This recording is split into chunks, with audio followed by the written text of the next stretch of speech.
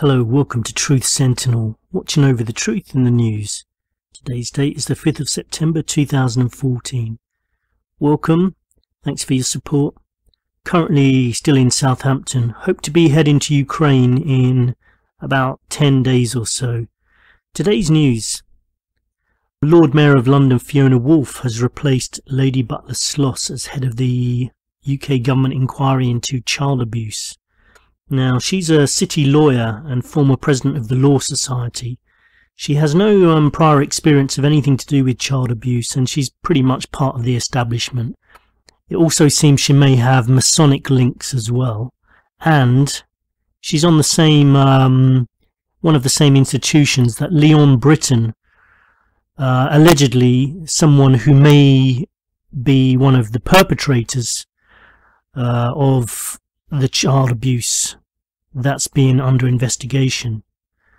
So that's a bit weird, but let's give it all a chance and see what happens. But it looks to me like they're desperately trying to cover it up. But like I said to someone recently, only if the public let them get away with it. You know, we've got to make sure that as many people as possible know about the people involved and don't let them get away with it.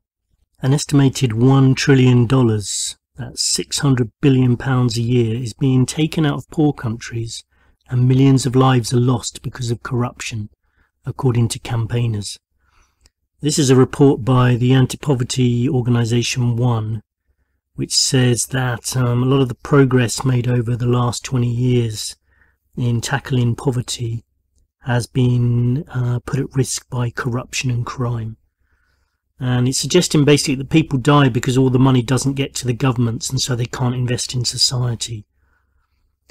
It's nice where they're coming from, but really, I mean, that really does assume that governments are not the worst perpetrators of corruption, which of course they are.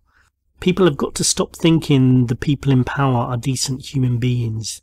I mean, it's beyond a joke now, you know. President Barack Obama has vowed that the US will not be intimidated after Islamic State militants released a video showing the beheading of American journalist Steven Sotlov. And Mr. Obama warned, "Our reach is long and justice will be served." I mean, I love how they use phrases which they think are poetic rather than just saying what they think. This is the major problem with politicians.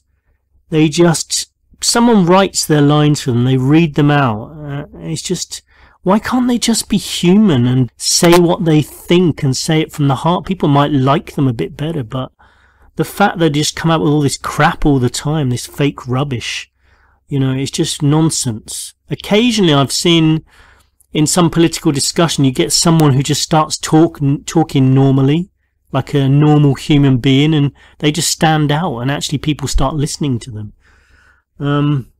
Everything most politicians say are just scripted sound bites written by other people, and I can imagine they get kind of briefed on statements that have been released so they know what they've actually said in the past.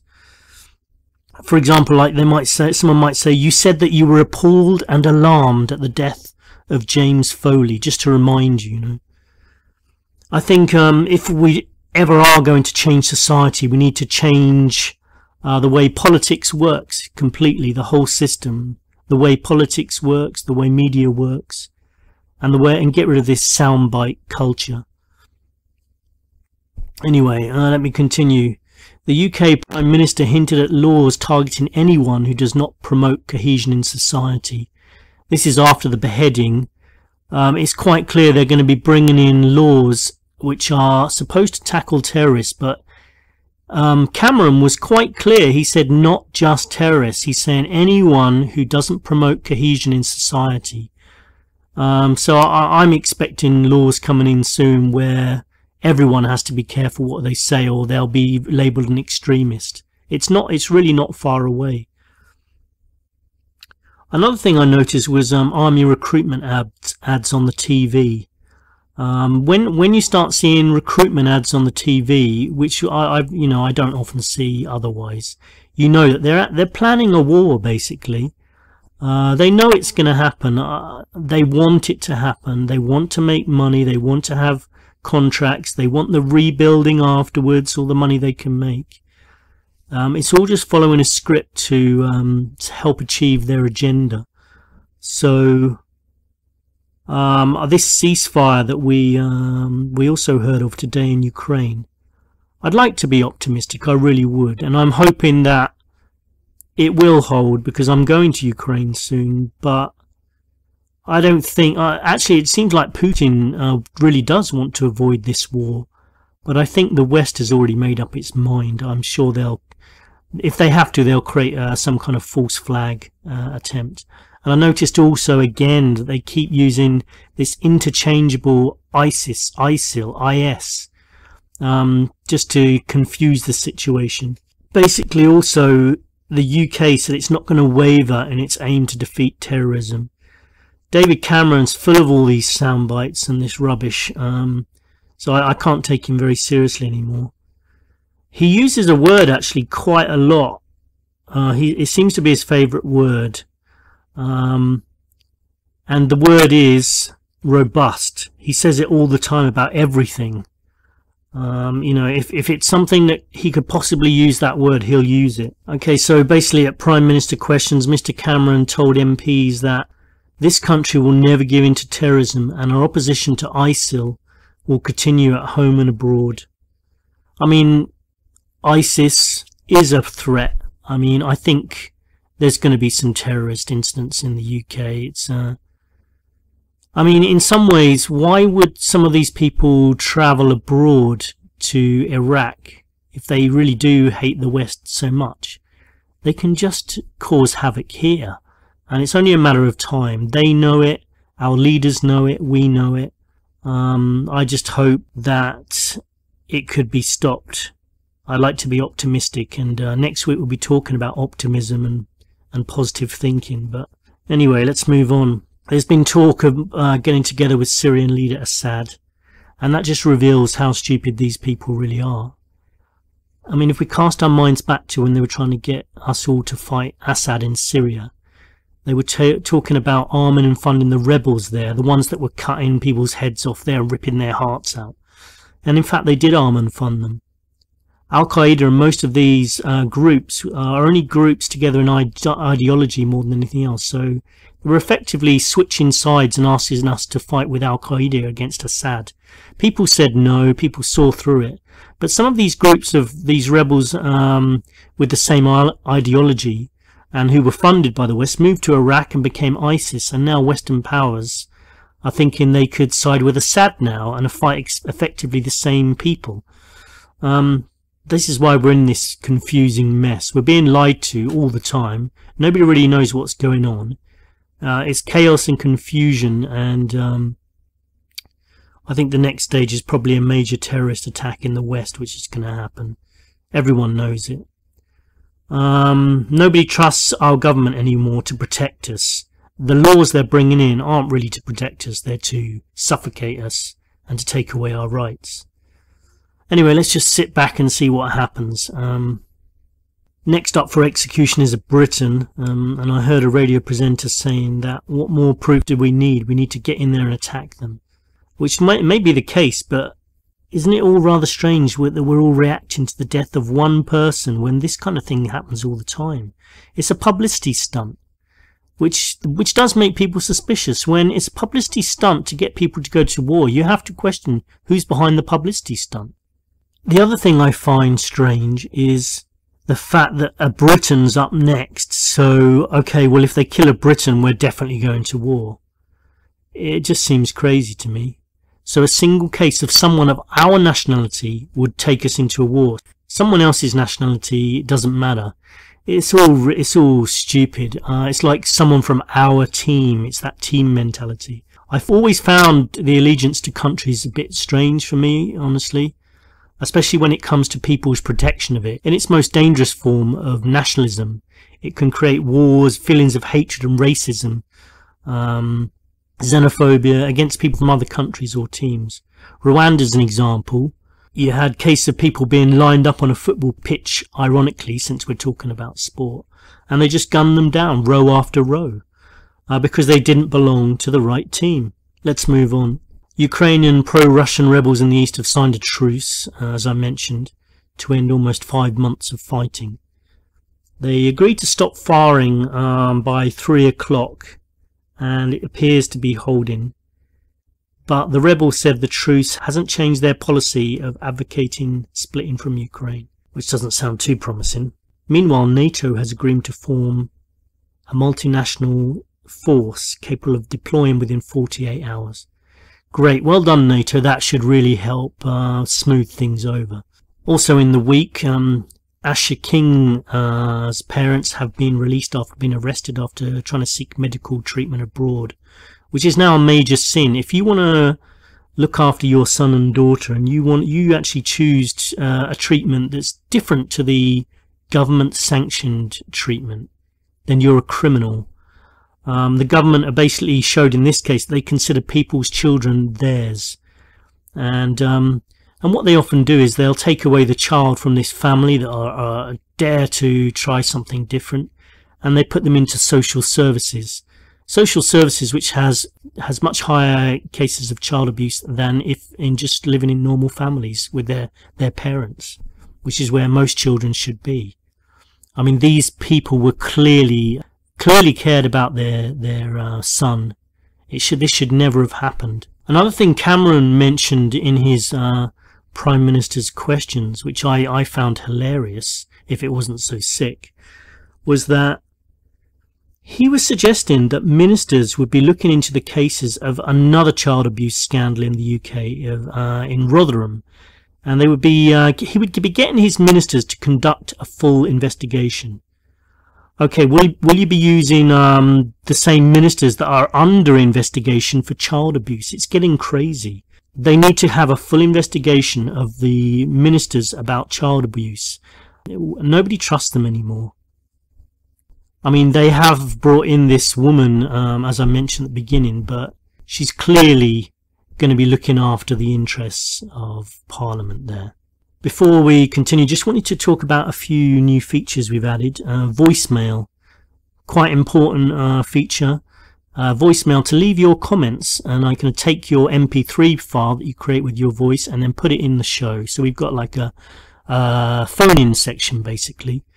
Now let me explain where you can find it. If you go onto the channel page, so go to Truth Sentinel channel page, where the web links are in the top right corner, you'll see the donations button. Thank you for any donations. You'll also see blogger button. If you click on that, it'll take you to another page where there's voicemail, a chat room. I really would ask for you to use this, because it'd be great to hear back from you what you think, not just me chatting all the time, and not just our guest, but you. I want to hear what you think. So if you can, just hit the pause button for a second and go and find that so you know where it is. I'd love to hear your comments. You only have 1.5 minutes at the moment, because that's free for me at the moment with 1.5 minute comment. But you'd be surprised how much you can say in 1.5 minutes. I'm going to try and lengthen it later if people use it. So yeah, if you can, press the pause button, go and have a look, make sure you know where that is. Also put comments in the chat room in there that I've created. Comments about what we've said, comments, questions, things you want us to talk about. It'd be loved to have more interaction. You could, tell us topics you want covered, what you think of any debates we have. We're going to have a debate next week about positive thinking. Anyway, just to let you know the address of that page where you can leave your voicemail, just in case that helps you, truthsentinel9.blogspot.co.uk. That's truthsentinel9.blogspot.co.uk. That's also a place where our past guests can keep in contact with us as well. If they want to come back on the show because they've got some news to tell us, they can also leave messages on there, if any of you past guests are listening to. Last episode we talked with Rosemary Ellen Goulier about dreams, the afterlife, angels, miracles. Today we're going to have excerpts from a live link-up we did with Pete Wichert from the show Truth is Stranger Than Fiction, based in the USA. I think Chicago, actually. They have some great guests there, and like Pete says in the recording that I'll be playing shortly, we're not competing against each other, because what's more important is the message that we're trying to help spread. And I think we can all do that. Basically, so we had a link up with Pete, and we talk about lots of past world events and just discuss them, basically. I'll give you a bit of background about some of the stuff we talked about. Originally, it was going to be Pete interviewing me about the current state of world events and linking them to my travels and life experiences, which I mentioned in earlier episodes. But just a reminder to listeners who may have joined more recently, part of the reason I started doing the show was I was often caught up in world events as I travelled around the world. I was in Phuket, Thailand for the Asian tsunami that killed over 230,000 people. I arrived literally hours before that tsunami came in, and I was right near the beach. Fortunately, the water only came up to my hotel, but the bar I was in the night before got wiped out. I used to live in Fukushima for a number of years as well, in the Fukushima region, and at some point we're definitely going to get someone on to talk about that tsunami there, which killed almost 20,000 people and caused a meltdown of the Fukushima Daiichi nuclear plant. And, you know, it seems like there may have been a cover-up with that as to exactly how much pollution that's caused and is still causing. Some scientists have warned that if another large earthquake or event causes the pool of the build-up of radioactive water there to drain, the one that's keeping the fuel rods from overheating and igniting, it could cause a catastrophic fire, releasing 10 times more cesium-137 than was released at Chernobyl. Just a quick hello to some of the people that listen to this show from different countries.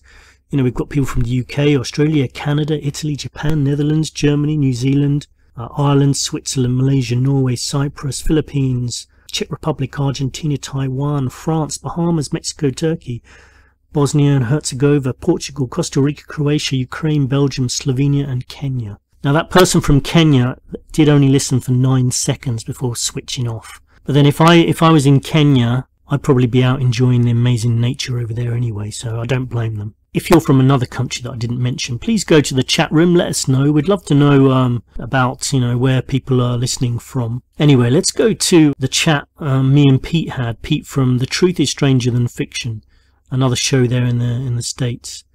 Let's go and I'll play the recording now. Let us know what you think about some of the topics we mentioned, because we cover quite a lot. You know, if while you're listening you have a thought about what you think about something, just pause the audio and go and write something in the chat room or leave me a voicemail message. Okay, here it is. Welcome to a special Saturday morning broadcast of The Truth is Stranger Than Fiction with me, Pete Wichert, and my special guest, Scott Sentinel. How's it going, Scott? Hi, Pete. Yeah, everything's fine over here. The sun's out over here in England. Yeah, it's cold here in Chicago. 59 the other night. It's like, what? 59 degrees? Was it October? Oh, yeah. So we've had some up and down weather, but yeah, I mean, honestly, first, I'd like to thank you for coming on the show. And honest to God, I really appreciate your help and helping support me, and especially from all the way out there in England. And it means the world to me that, you know, my efforts are reaching as far as they are, and yours as well. And that's what's so important about the message of basically sharing. You know, we're not trying to compete like the major news outlets. We share information, and that's the way it should be. You know? Absolutely. Yeah, like you said, we're not trying to make money. We're not trying to become famous. We're trying to do something again about what's happening in the world. And the more of us there are, and the more we can get together, the better things are going to be. Yeah, it's like V for Vendetta at the end of the movie. I think one day, at least here in the United States, it's going to come down to that. There really is. And will an American soldier shoot on? I'm going to ask you that question. Do you think an American or British soldier would shoot a civilian of their own kind, like an American shoot an American, or would a British shoot a British soldier? I think a certain type of person would do that. Yes, I mean, I don't think it would be impossible to find a soldier that would do that, but Kind of a random question, sorry. yeah, no, that's fine. The random questions are good. I think I'll ask you some random questions Hey, later. hey, you owe at least one so far, man. But yeah, no. Again, thanks for coming on. You know, like, and I mean, where do we begin in the world? I'd say I'm interested in your take on Ukraine, because a couple of weeks ago I predicted that I think Ukraine had something to do with that plane, the Malaysian plane that got shot down, and that Russia and Putin didn't have much to gain, you know, and neither did the rebels fighting there. So I'm just going to ask you flat out, who do you think shot down the Malaysian plane? Well, you know, I mean, I can only say what I think, but I would say, like you said, Putin didn't have anything to gain by it. It just seems like a classic case of the West trying to pin something on him that didn't happen. Exactly. I think it was shot down possibly by the Ukrainians. I can't know for sure, but I would say possibly. There's satellite footage in a whistleblower that there's actually, I think, you can see photos of it online. There's so much information online. It really is difficult to know what to believe anymore. I mean, I've seen pictures of bullet holes in the plane, in the debris, suggesting it wasn't a missile that took it down. Mm-hmm. It was you know, and there's reports of 2 fighter jets, and they're supposed to be identified as Ukrainian. It's very impossible to know for sure. Russia for a false flag and stuff, you know? Yeah, I mean, it does seem like a classic false flag situation to try to pin the blame on Putin. And they got to try to knock him off and make him look like the next Hitler. They are definitely trying to do that, yeah. And whilst I don't particularly like the guy, at the moment... He's not an angel, you know? But he's not an angel, no. But at the moment, he does seem to have more sense than a lot of world leaders. And he seems to be more, I would say, manly, patriotic, like something we should have in a president as the leader of the free world, you know? I think he led many people in Russia. My grandma's sister has lived in Russia ever since World War II. They got split up and never seen each other until 1994. And she talks like pretty decent about how he's paying women to have kids, and their TV, the news is very accurate. They talk about the military-industrial complex, and I'm wondering, is he just trying to get them on their side, you know what I'm saying, and demonize the Americans too? And I even think he's staged like 2 false flags already too, so he's not an angel, but he's not Barack Obama, who's either does nothing or wants to, I don't know, take Assad out in Syria. Imagine if he did that last summer. What would be? ISIS would had the whole Middle East. Have you noticed they keep changing their names? ISIL. Yeah. I think that's a deliberate attempt to confuse people so that they can, you know, a lot of people say they were funded and set up by Western powers in the first place. So, what a better way to distance it from from the fact that Western powers set them up by keep changing their names so that they can't say that they ever set that up in the first place. Ding, ding, ding! Exactly. The public is too ignorant. I guess willful, like they want to be ignorant. They just want to think that they're separate. That if you change Al Qaeda to ISIS, all of a sudden, ISIS didn't do nothing to us. But why? Who in their right mind, like President Obama, wanted to basically be their Air Force? Can you justify that in any way to take out Assad? Is Assad that bad of a guy? A lot of these guys are all bad. You know, Saddam. Yeah, but he ruled with an iron fist and kept looking. I mean, they had churches, streets. It looks like, you know, ever since we came there, it's death zone. There's nothing there. And I'm not saying glorifying either one of them, but all I'm saying is I don't think it's a moral thing to be an Air Force for terrorists, you know. And I'm glad we had veterans out here say, I'm not Al Qaeda's Air Force, because they knew who they were. But the rest of the people, they don't know. When you bring up ISIS, they think it's ice cream flavor. Yeah, they do, don't they? I really wish that all the world leaders would just get together and kill each other instead of involving people, other people. Yeah, yeah, I agree. Drink the Kool-Aid like them one people that thought the world was ending. I think that'd be the best thing to ever happen in the history of Earth. Even better than water. And we Yeah, need water to live, but I think we need to get rid of these guys to live soon too. But absolutely. yeah, I know you've been following a lot of things. So basically, this is from my buddy Seth. He asked me to pretty much tell you, can you give us your take on the floods in Thailand, the coup, and the persecution of political opposition there? Okay, well, I mean, I was in Thailand. I think he means the tsunami some Yeah. years back. It was 2004 when there was an earthquake which caused that tsunami, which killed like over 200,000 people. I was in Phuket at the time. It was the day after Christmas, so 26th of December, and I just arrived there literally like 4 hours before, and I'd gone to sleep, had a few drinks at the bar before I went to sleep, and then woke up the next day, and I actually did feel a very, very slight earthquake, only a tiny, tiny little earthquake because it was quite a distance away. But Wow. I went back to sleep anyway. I thought I was imagining things because you don't tend to get any earthquakes in Thailand.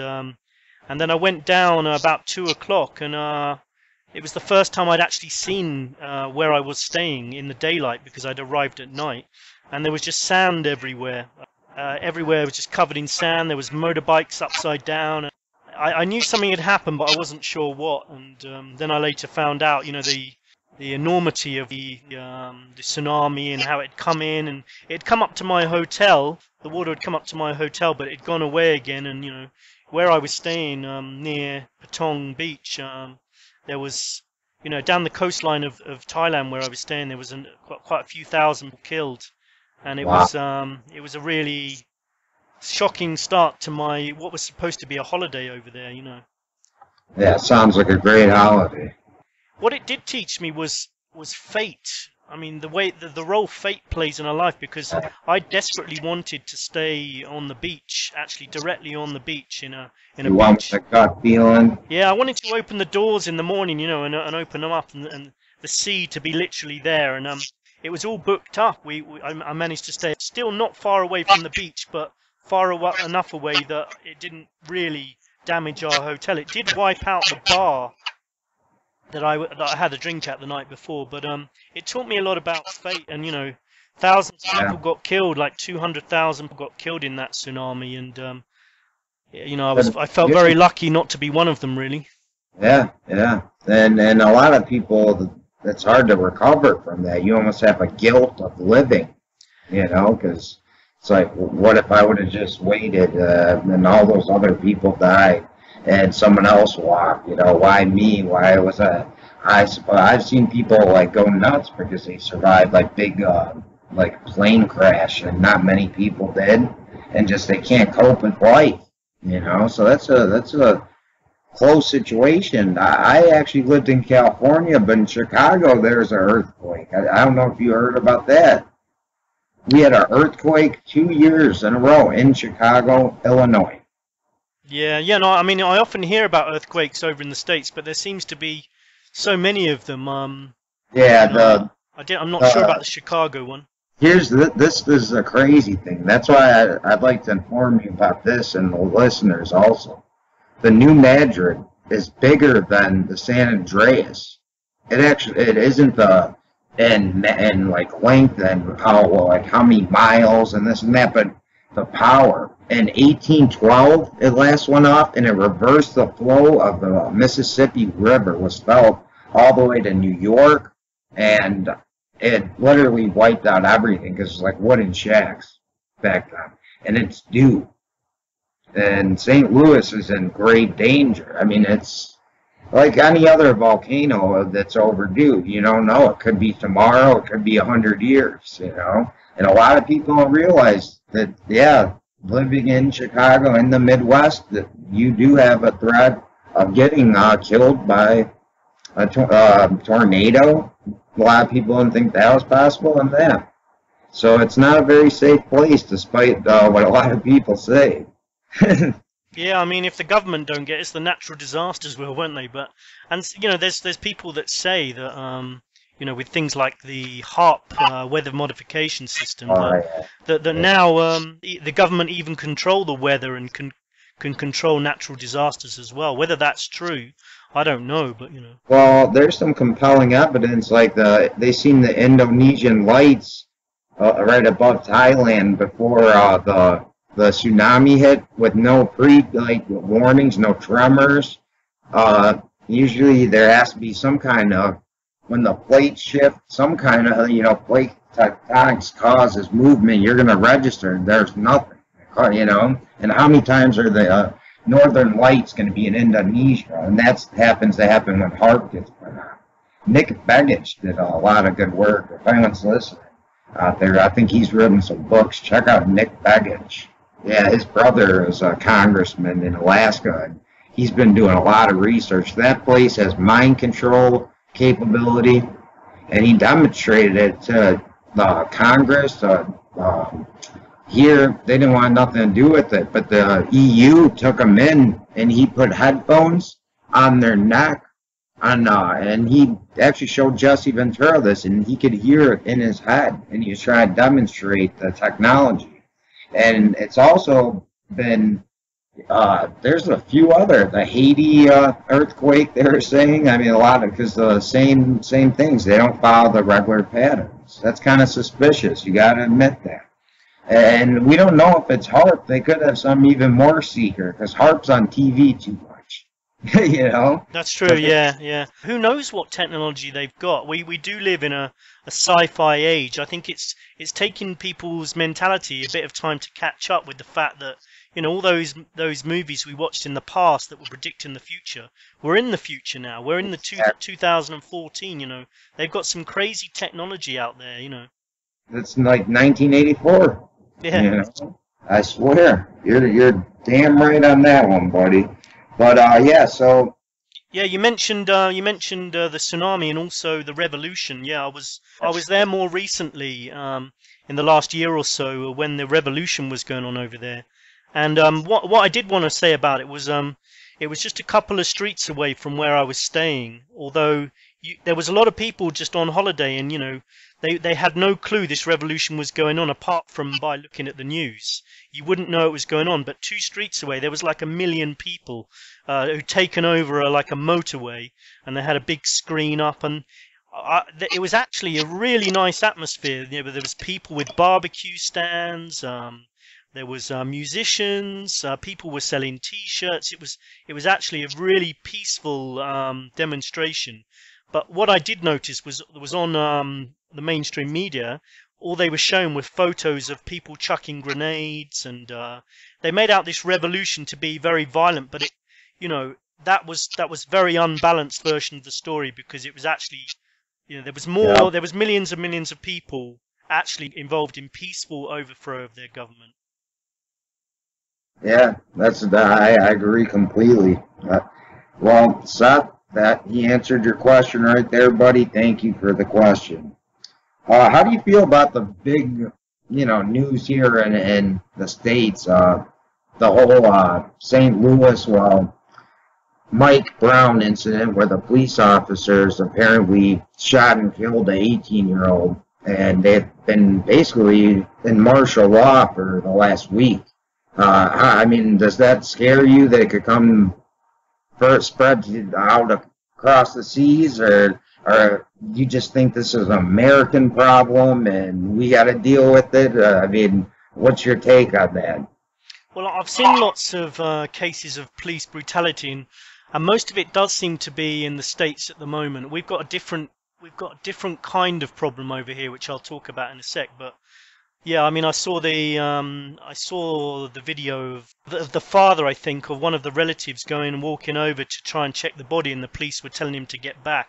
Yeah. And I heard the story about this incident, and I'm not surprised, because I've seen a number of instances. I saw one video recently where there was a guy, coloured guy, getting out of the car, and the police officer told him to put his hands up, which he did, but he shot him anyway, you know, which doesn't seem quite right to me, you know. And then the thing that shocked me most, I think, was the Kelly Thomas video. Yeah, that guy, because that was just horrific. I cried when I seen it. I didn't cry, but I was very, very moved by it. Well, I wasn't like bawling, but yeah, because I got beat up by police before, and I was just wondering, like, that could have been me. So I literally teared up because I felt the pain in a sense. And then they shot another guy in Arizona, a homeless guy, and all he did was, let's see, illegal camping. He was camping in a forest, and he got shot down. Yeah, you know what it is? I noticed with the Kelly Thomas incident, the thing that got him killed was just not obeying what they were telling him to do. They just took at that damn second. Yeah, everything was almost going okay. They were insulting him and stuff, but when they told him to get on his knees and he refused to do it, that's what they killed him for. They want complete obedience. Otherwise, you're dead, basically. Yeah, exactly. We don't realize that here, but the police say they do something, who's going to actually punish them unless it's something like a horrible murder caught in a mall, you know, or something like with 100 cameras where they can't get them all. The cops are going to get away with everything out here. I'll tell you that. Didn't they get away with that one with the Kelly Thomas? Yeah, yeah. I mean, it's unbelievable. I mean, there's a video there. You know, everybody can watch it. It's like over 20 minutes long and this guy, you can tell he's a nice guy. He's like a hippie kind of guy, you know. He's begging for his dad. Yeah, he's like a peaceful guy, you know, and he wasn't doing anything wrong, you know. And for them to, they killed him brutally as well, you know. I mean, at least with a bullet, it's quick, you know. But they smashed this guy's face up completely, you know. Did you see the hospital pictures of him too? I did. I mean, it was just shocking. They smashed him in the face with the taser gun, broke his nose, and it was just disgusting, you know. Yeah, those guys should get locked away for life, in my opinion. Oh, they should not, and they're still on the force, you know. It's unbelievable, unbelievable. Yeah, and I have a guest coming on, William Scott. His son was a West Point grad, a military mind, you know, really high up. And literally he was in Vegas, had his conceal and carry in his pocket. Someone called the police on him. And they came up and shot him in cold-blooded and just murdered him. He had his card in his pocket. So he wasn't breaking the law, didn't do anything. Somebody got scared, seen it, called the police. Now these guys didn't get held accountable. There's two white cops that shot one African American on a train, and basically, you know how you have underground train systems, right? Of course. So they were there. They confiscated all the film. Basically, what happens? He kind of mouthed off. There's about 10 officers and 2 guys on the ground cuffed. He mouthed off. Next, you know, they threw him down and kicked him a couple times. He kind of was like moving, and they shot him right in the back, in the spine, and hit the ground and went through his heart. Yeah. Right in front of people on the bus who got or on the train who got the video. You know, and guess what? They didn't get fired. It's crazy. I mean, I don't know what people can do about it. It's just unacceptable, isn't it? I mean, over in the UK, it's not happening in such a way, I would say. But I don't know. I think, like I said to you before we started the recording today, things that happen in the US tend to preclude things that then happen over here. And someone said to me that maybe this was a case of people coming back from the military from wars in Afghanistan and Iraq who then join the police force and are still quite violent. And we don't have so much of a problem with it over here, but what we're having over here is where people are getting arrested before they do anything over here. Chicago too, where I live, it's where they predict that you can commit a crime, so it's to prevent the crime, they're going to arrest you before you do anything. Yeah, that's started to happen as well, yeah. And I'm sure those security cameras that are popping up everywhere around Chicago, at least, and we have 30,000 drones flying in the sky, you know, could solve crime if they really wanted to. But they haven't done nothing yet. The cameras, have not caught one person. What are they doing? They're watching us like guinea pigs. They don't care about helping people. You know, that's the thing. The cops, they need to get their priorities straight. Their job's to serve and protect. And not only the police is the job to serve, it's also the politicians. They're supposed to be serving us as well, representing people, but they're not either. Yeah, I mean, they even arrested Washington Post reporter, Huffington Post reporter. They arrested, I think it was alderman of the district for taking footage, and the other two guys were in a McDonald's. I mean, what crime were they committing? Yeah, and this is happening over here as well. We had the arrest of Glenn Greenwald's partner at Heathrow Airport for just reporting on the Snowden NSA revelations. I mean, it's unbelievable, and I'm Wired magazine. Then, you know, why don't anyone go after them? Yeah, I mean, people are fleeing. You know, Snowden's fleeing to Russia for protection. You've got Julian Assange is being held in the Ecuadorian embassy in London, and you know, £6 million has been spent already keeping that guy holed up in the Ecuadorian embassy because they don't like the information he's releasing to the public, which is the truth. You know, they don't like the truth because it's embarrassing for them. Oh yeah, and yeah, they'll kill people that keep secrets, you know, like that, without thinking twice. But yeah, no, you're dead on with that. I couldn't agree more. So, I think this is another fan question. Yep, this one is from Pete, and that's not me, but it says, I think again this he goes, because of the Ferguson situation in St. Louis, have you had any major, you know, protests or anything in England lately?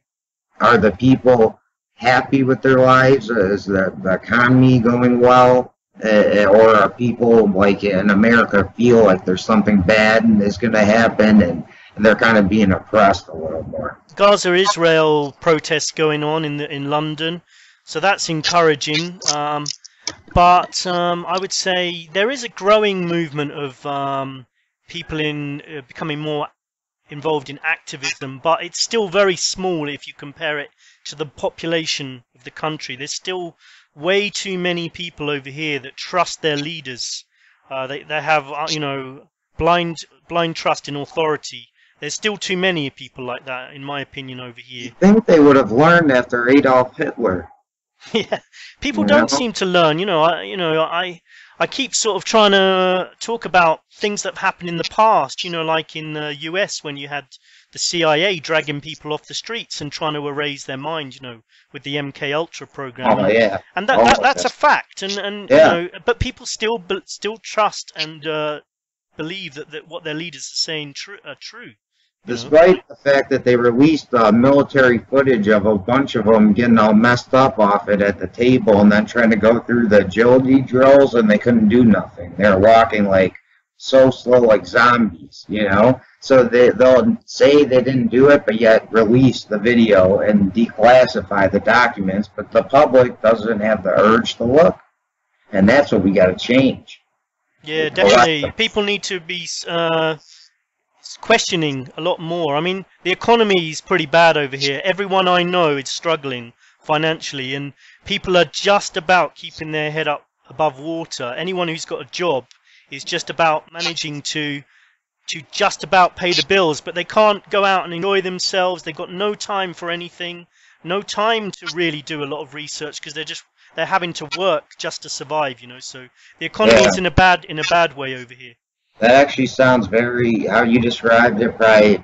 I couldn't have described our economy here in Chicago and nationally any better. That's like the same situation. And yet, whilst this is happening, whilst people are struggling, you'll read the newspapers saying, "Oh yeah, the economy's fine. You know, it's picking up." But you know, it's not fine. You know, it might look good on paper for them, but and certainly the people in power have nothing to worry about. They're never going to be starving. They're always going to have a house. They're always going to be able to travel wherever they like. So they don't have to worry about anything. Yeah, good point. And they're above the law. They You are know? indeed, you know, literally in a lot of cases. If you think Yeah. of like the royal family over here, they're completely above the law. I actually think members of the royal family over here could actually kill someone on video, and they wouldn't get prosecuted. That's very likely. I mean, I heard there was pretty much overwhelming evidence that Princess Diana, there's something going. I forgot exactly what they said, how they did it, but it was pretty. It was a big investigation. Investigation. Pretty much what they found was that the guy driving couldn't have possibly did it, and that there's a car behind it, and there's something with where they think they might have basically taken remote control and drove it off. It's entirely possible. I mean, the technology exists to do that, to remotely control the car. I mean, it happened in a tunnel. I mean, this woman was constantly on camera all the time. The paparazzi were following her. And where's the only way they can kill her? That's in a tunnel. You know, it's incredibly suspicious. And I think anyone who does have the mentality of questioning facts, most people believe Princess Diana was assassinated. Yeah, and that's why I always was figured, wow, you guys out in England know what is going on. At least you think, that she was we still can't get people to think Kennedy was assassinated. I mean, it's growing each year, but I mean, people, like you said earlier, they're scared to admit their government isn't wholly blah blah blah and does what's best for them. I think people feel insecure if they start to admit that the people who are actually in control of their destinies and their lives are evil people. Then it makes them feel very insecure. So it's easier for them to believe that everything's okay. My next question. This is from me. I said I find it almost impossible that a Boeing 777 could just vanish. Isn't that crazy? Without a trace, and I had sources send me information saying that this was like 2 weeks before this came out in mainstream news. He said he or she, they switch your emails every time. I was consistently getting documents. I might give you an answer on that. And all of a sudden, I get this bombshell document right when, like, 5 days after that thing was gone, before they had any idea of terrorism or anything. He says the plane went up to a certain altitude and then it dropped. They didn't get their gas mask on. It killed them, and they basically took it to Pakistan, not where they were searching. Maybe that's why they didn't find anything, and he said it was going to be used as a troop transport plane, and then ISIS all of a sudden is running around like maniacs everywhere and with high numbers and lots of money. So I'm so far, at least that's the only thing I've gotten, and I haven't ever heard back from that guy again. I'm kind of scared about his well-being, because he called it. Indonesia and Thailand both saw a low-flying plane avoiding radar, and the other ones saw him on radar and didn't report it. And they have terrorist groups associated with Al Qaeda and Taliban. You never know, Well, there's many theories about what happened to MH370. It's extremely unlikely that a plane that size is going to disappear without trace. Someone would have been tracking it. It flew over the Indian Ocean. You've got Diego Garcia, US base there, which has some of the most sophisticated technology. It didn't crash in the sea. There would be debris absolutely everywhere. There'd be life jackets flying, the wings of the plane. That plane, I heard someone say that it could have just all flown underwater intact. That's like a 1,000,000 to 1. It's extremely unlikely. So who knows what's happened to that plane? But it's definitely a cover-up. I think busted up in a million pieces. You would have found someone's luggage, a piece of, like you said. Like, all the seats, literally, are life preserves. Not one's floating around the ocean. Not one shirt. Not one pair of socks. Not one nothing, And that's what made me think maybe that source was on to something. The only thing he said after that was, I never talked to him after the email. He ended saying they might use it against Israel and loaded up with bombs as a suicide mission or hit target in the U.S. Like they gave it, I'm telling you. It's like, again, with the Fast and Furious and this, it's almost like it was here, you want a Boeing 777? Would that help get Assad out? You know?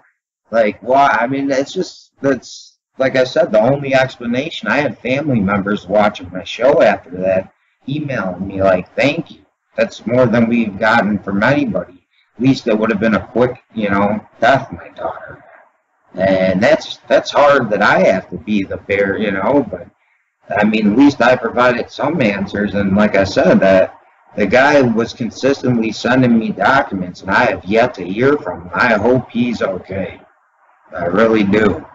Because like you said, there should be something in that plane. So if it didn't land in the water, where do you think it went? Well, exactly, yeah. I mean, and some people say it went to Kandahar. Some people say it landed in Diego Garcia. Some people even say it was it's MH17, the plane that crashed in Ukraine. It's the same plane. I mean, yeah, it sounds incredible, but I don't know. But what's said when Operation Northwoods, correct? Can you remind me of that one? You gotta look this up. Biggest documented false flag attempt that would end up not happening because Kennedy rejected it. Already back like when as soon as the spy plane caught and the Cuban Missile Crisis broke out, basically they were gonna either nuke them, invade them. They couldn't figure out a way to justify it, and they didn't want to really pretty much scare the people and get into all-out like nuclear exchange. So they came out this plan, Operation Northwoods. I think I have it right here. And what they did was they're talking about taking remote control of airliners, flying them into buildings to blame Cuba to go and get rid of those missiles. Does that sound a little familiar? Oh, it does sound a little bit familiar, yeah. And you think they could have found another plan? They almost stuck with the same plan to the T. Because if you look at, I did a lot of research in 9/11. Those guys couldn't have made, especially the Pentagon. There's no wings, and they couldn't have hit that if they tried 10,000 times. No, that's the thing. I mean, with the Pentagon plane, at first when I heard about the Pentagon conspiracies about, was it a truck instead? I just thought it just doesn't seem like. It doesn't seem very possible to me. But then the more I looked into it, the more I realized, yeah, that would have been an impossible flight to perform. Airline pilots have said that's impossible at that speed to perform that maneuver. And no one in a test pilot thing has yet to accomplish it. And no one has provided a video of the plane coming in at all. There's just one video available, which just shows an explosion. That's all. Yeah. And they confiscated all the businesses' ones. Why would they take all of the businesses' cameras if they're not hiding something? Yeah, the reason they did it was because those video cameras would prove that plane wasn't flying at the correct altitude. Yeah, and if you look closely on the footage, it almost looks like a commercial airliner flies above, and then a jet comes after, like a fighter, almost like they hit it with a missile, and it just so happened where the exact spot where it got hit. And no one's ever going to remember this. On September 10th of 2001, Rumsfeld came out and said he can't account for some, $20 trillion? Yeah, and it still happened to be stored there. He's the same guy that also, when he was questioned about 9/11, and someone asked him, what about Building 7? Why did that come down? He said, what's Building 7? He had no idea what building they were talking about. Yeah, the one you guys took down like a complete regular demolition that didn't get hit by anything. Yeah. And then the owner said we were going to pull the plug on it. Yeah, come on now. You didn't know about that? You really think he's that stupid, or he is just trying to play stupid? I think he's trying to play stupid. I don't think he's that stupid. Hey, you never know with the Bush administration. So that's true. That's true. But Yeah, I was trying to look up. I'll get to that later with the Northwoods thing, but I looked that up. Operation Northwoods, probably the most well-documented false flag in the history of false flags. Yeah, I had heard that one. I just didn't tie it up with the name. Kind of shot it down, thank God. You know, and that's probably another reason they killed him. I think the 9/11 incident, I think that actually started, a lot of people started to question, and I think the more and more incidents that occur, the more and more people start to question some of the incidents that are happening. Yeah, and that's true. And like Malaysian Airlines, one airliner, 2 777s that had Boeings that haven't had problems go down in a short period of time. One goes missing completely, and in one we still don't know who shot down. It's incredibly suspicious that it's all from the same company. I Yeah, don't think anyone knows for sure what the connection is between those two planes, but there is some connection. yeah, I've heard, because Northwoods, they talk about like having two planes and crashing one and pretending it was in almost the same scenario. So that's another crazy thing. I didn't even realize that till you brought it up. But yeah, no, I 9/11. Everything out here. I mean, America is the king of the false flag. I don't know what we can, and we can do anything to get away with it. And the people come out cheering. I mean, the Boston bombing, they shut down Boston for 2 kids. Shot a witness in the head who was unarmed in custody. That's incredibly suspicious. Yeah, I remember hearing about that one and just thinking, how much do they have to do before the population as a whole start to say this is weird, No, instead they rally around like chop his head off. Yeah, like they deserve it. That kid had nothing to do with any of that. He was a witness because he knew him. Why does he get a bullet in the head, in the back of the head, in an interrogation room, handcuffed? It seems to me that they seem to be testing the public to see how much they could do, and I honestly think they could get away with far more. They could just do almost anything now. Yeah, look, Snowden released all that. What did it do? Not a lot, did it? Yeah. No, it's like almost like a lot of people believe Snowden could even be working for them to slowly drip it out so it don't sound so bad in case someone else got it out right away. I'm not sure. I think he was actually just trying to release this information. I do too. I consider him a patriot, but there's a lot of people that think he's still, because I guess he admitted he was CIA too, and as well as in the NSA, and that kind of made people right away jump to, oh, this could be a staged thing to get us used to it, But I think he's a hero. It takes a lot of courage to do what he did, and he's in Russia. He did the smart thing. Everyone else who goes to South America, they send the SEALs in, and they get them like that. They're not going into Russia to get him. So, Snowden, if you're listening, stay in Russia. Yeah, and come on our shows and give us an interview. Yeah, I'd like to know if they're spying on us. Okay, we'd like to know, Oh, I'm sure they're spying on us, but I think they're spying on everyone, aren't they? Yeah, that's the sad thing. Is look at that NSA data center we have in Colorado. It lit on fire one day because there's so much stuff coming in. When's the last time you heard of an American terrorist? Besides the Boston bombing, and those guys had been warned by Russia. Russia warned us about them, saying they were training with radical Islamic terrorists. It's not like they weren't being watched already by the FBI. Why'd they stop? Well, exactly. Most of these incidents that occur, everyone finds out shortly afterwards that the Secret Service agencies have been in contact with them within a year or two. The same in England. In London we had the Woolwich beheading of a soldier, and those guys had been contacted a year before by the Secret Service agencies over here. Wow. Just like with the 7/7 attacks on the buses, they were running drills in the train station. That's right. Yeah. They're running in Spain. They're running drills. Also at the Boston Marathon, running drills.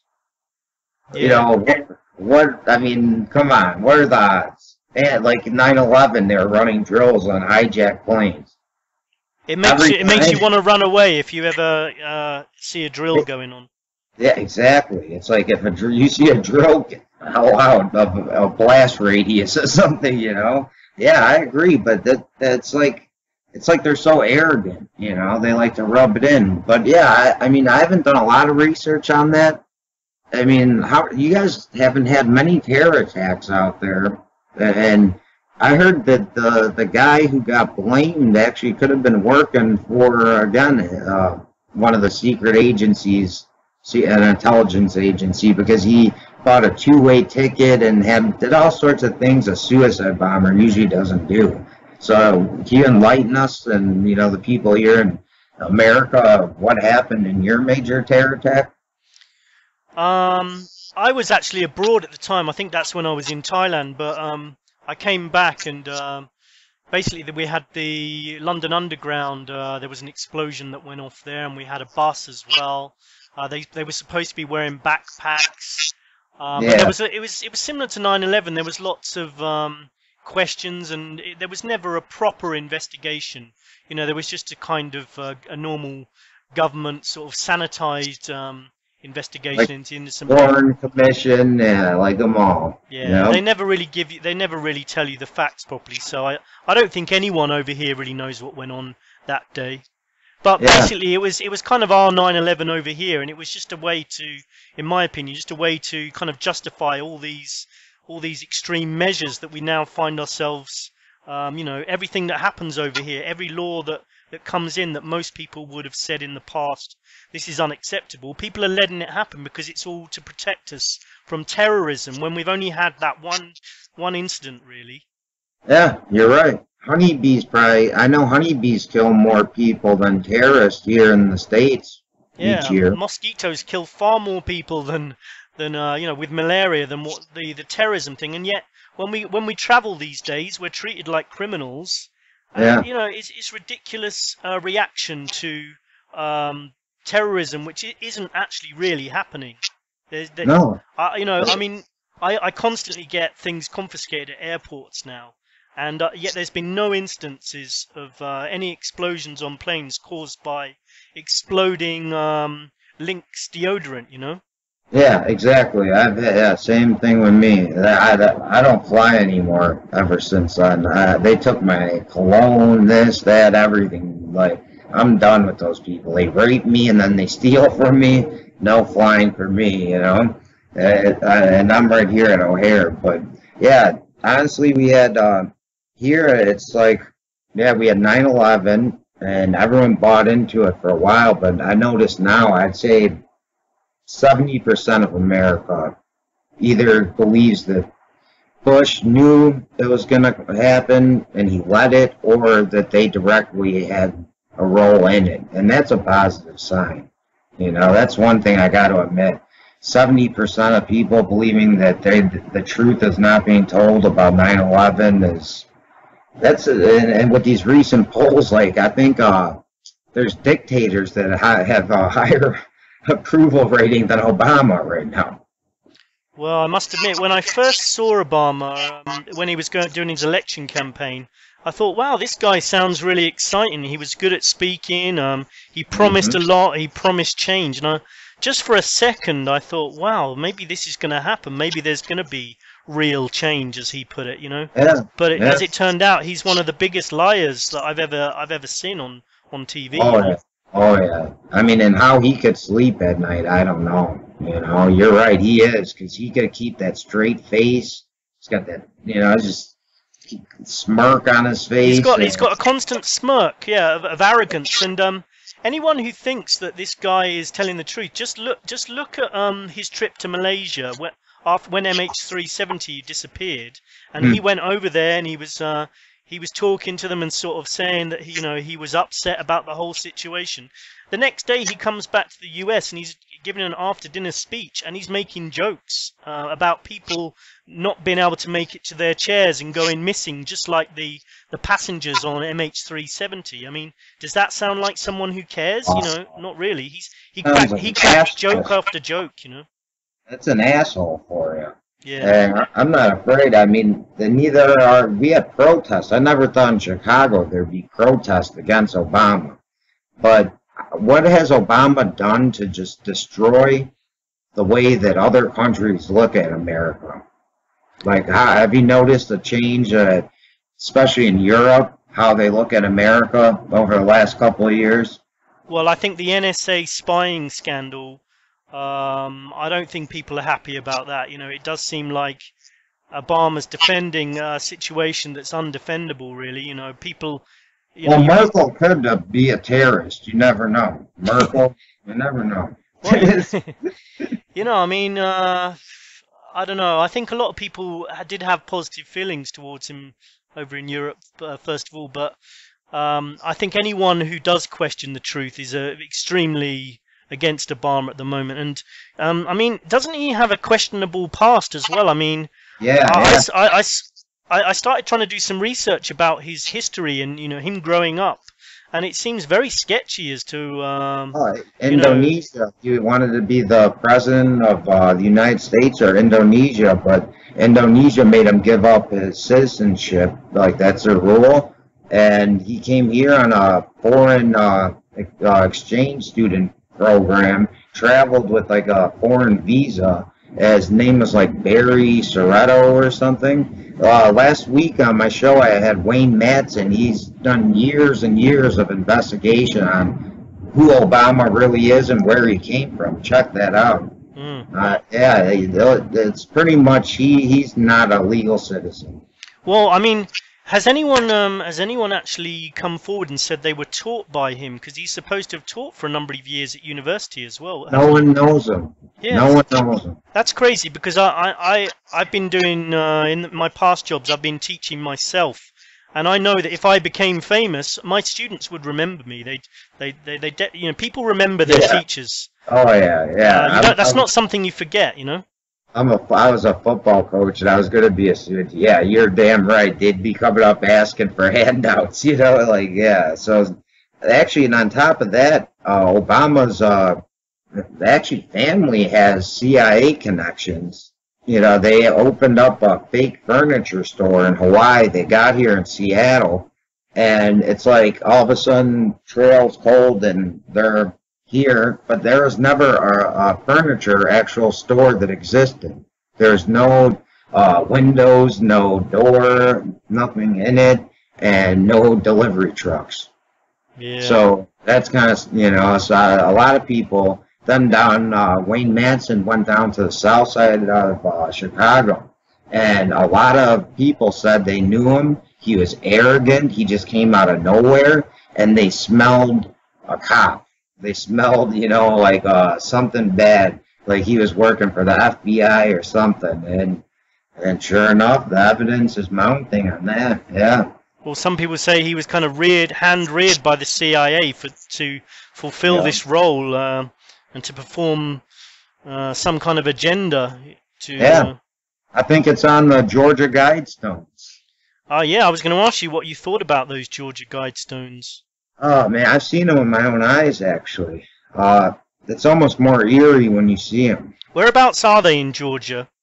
In the middle of damn nowhere. I have family that's about an hour and a half past Atlanta, and it took us at least an hour and a half, 2 hours to get there. I couldn't tell you exactly, you know, but what I can tell you is they have a camera there, because I guess to stop vandalism and stuff. But it's just an eerie feeling when you got that camera at you and you're reading that we have to keep population, you know, down in all the different languages, and it's actually aligns with the stars and things like. Whoever did that, R.C. Christian, they say. I mean, you got to think, why would, if you put up such a structure and not make any money off it unless it has some kind of hidden message? And the reason that a lot of people say is it's in one of the safest places in America, and this is like the good excuse for it. That way, if something happened, here's directions on how to restore society. BS. You know, I think it's like what these secret societies believe the population level should be at, and what their rules are, you know, and unite. It's almost like the New World Order if you think about it. Unite, one language, basically. They talk about the New World Order, and Obamacare will help cut the population down with the death panels. So I mean, you never know.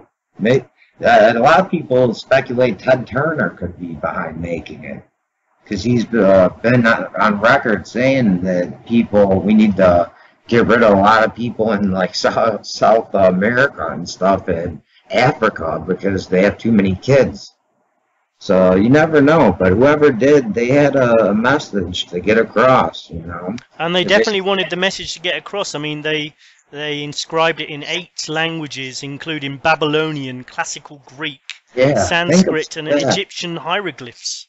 Why would they do that? You know, like, that's the thing that gets me. It almost goes back to the government and their obsession with ancient, like, Egypt and Rome and all that, and Greece and stuff. So yeah, who would do that? Like, what, do they think they're gonna rise from the dead, the Egyptians, to come read it, or what, you know? Well, the fact that they're obviously trying to keep it secret what it's about, then that suggests to me that it's done by a secret society.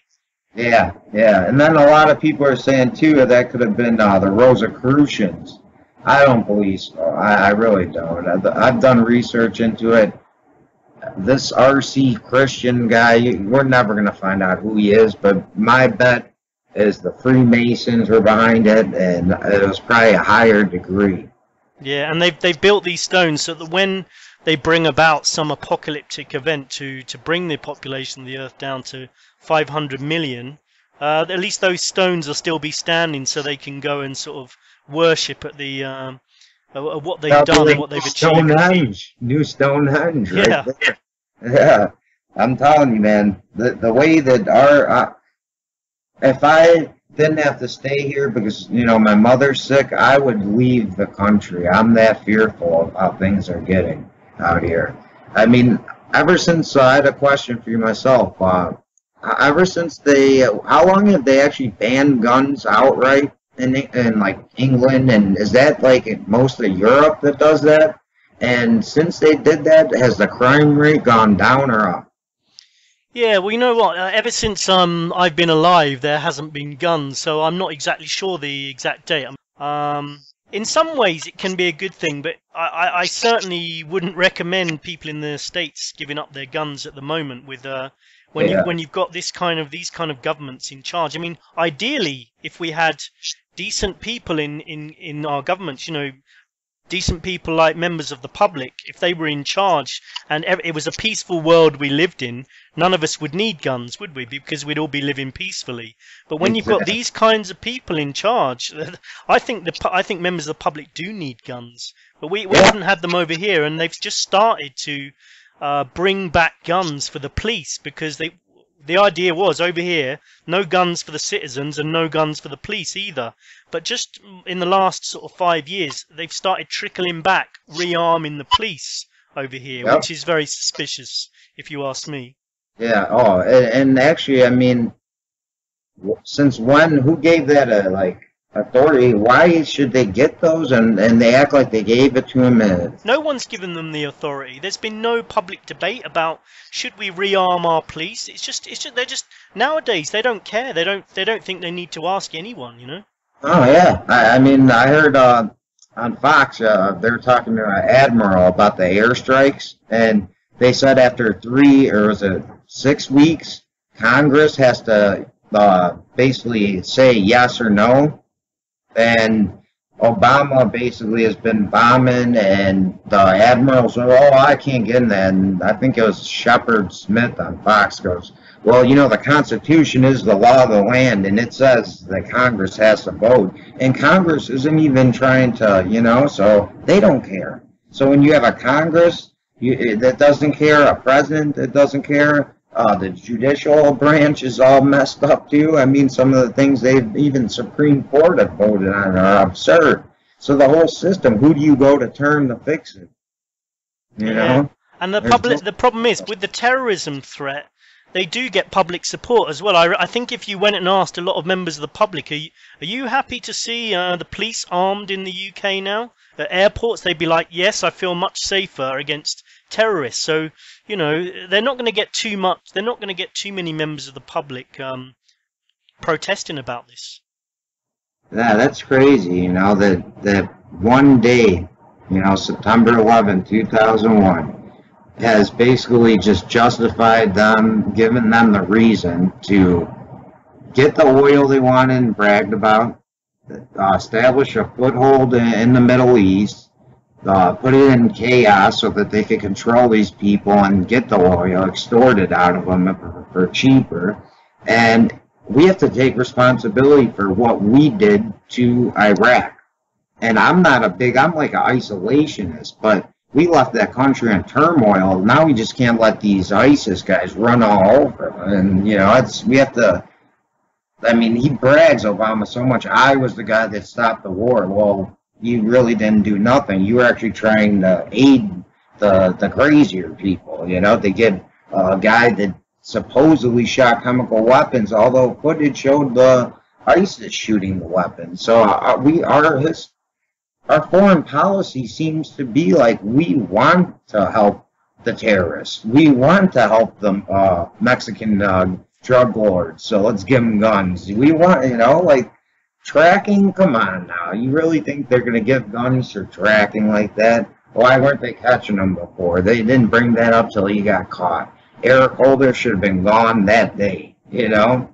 But we don't hold our elected officials accountable. Is it better in England? Is it better in Europe? I mean, in Germany, anywhere? Or is everyone kind of just following the United States as lead?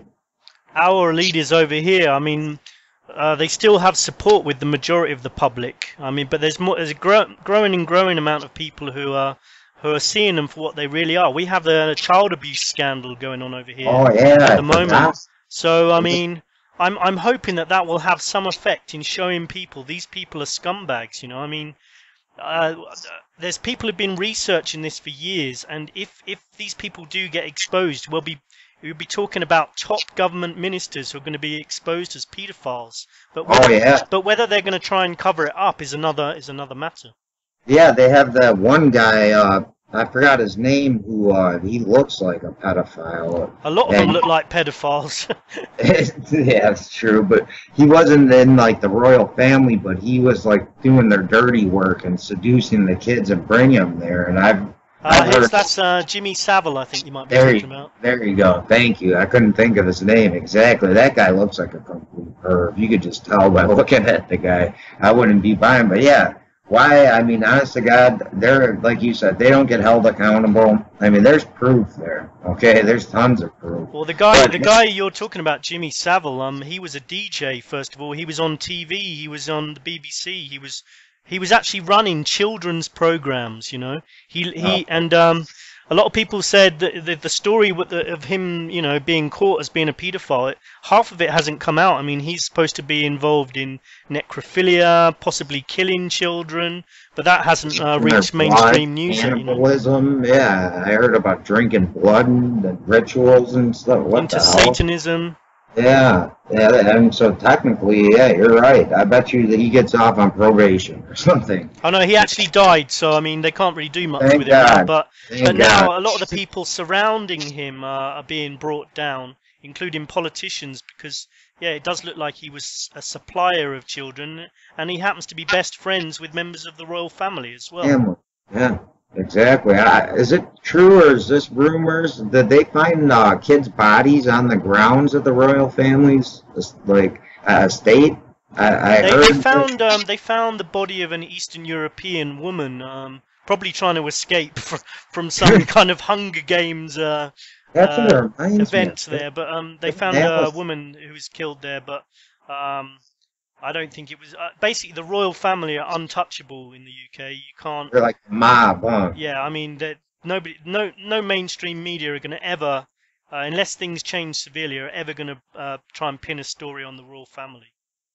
See, that's why your job's so important, and everyone else out there, and like the guys at Infowars, Paul Joseph Watson, to to be the real press, you know, because I forgot who it was that was giving a speech to Parliament, and he said, you know, this house is the Commons, you know, you're important, I'm proud. But he looked at the media, and this was in the 18th century, and he said, without you guys watching what we do, you know, and keeping us in check, basically, holding us accountable, you know, your role is basically the most important because everyone would, you know, abuse their power. Well, that's what's happening now is the media is just taking the script here from the White House and just going with that, you know. And half the time, they actually just lie completely. It's crazy. And their job here, we call them like they should be the unwritten fourth branch of our government. But I guess we wouldn't have jobs.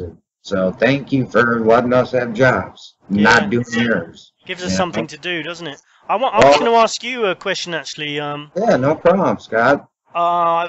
Basically, being in the UK, I hear a lot about the First and Second Amendment. But I wonder if you'd better explain some of it to UK listeners. Elaborate on the first and the second? Yeah, just to tell us really briefly what it's about and what's happening, you know, why people are upset about what's going on at the moment in relation to the First and Second Amendment. Okay, well, basically, to break this down as easy as possible, the Patriot Act kind of took away our Bill of Rights and a lot of our founding core values in this country. So, for instance, like the protesters in Missouri and Ferguson, they were in a street peacefully gathering, holding signs, and they get attacked, shot with bean bags and tear gas for practicing what is a First Amendment guaranteed right in our country, the right to protest, or freedom of speech, you know, and that's almost out the window now. I was going to say that's happening over here as well, because we've always had the right to protest, the right to a fair trial, but that's gone over here. I mean, I can't remember the actual summit. Maybe it was the G8 summit that was happening over in the UK, and there was going to be a protest about it.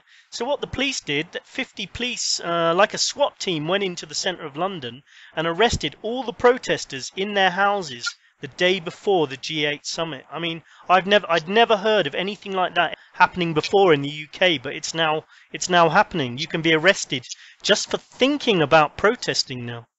Yeah, Chicago started that. I couldn't believe my eyes. I read in the paper. Mayor Manuel says that this prevention, he has a program to prevent crime, and they made it seem like it was like the best thing. And then on the bottom it says, but since they didn't commit the crime yet, are they really guilty? You know, that's how could you? That goes against everything we stand for here, you know, and that's why leading to the Second Amendment. That's why we need a Second Amendment.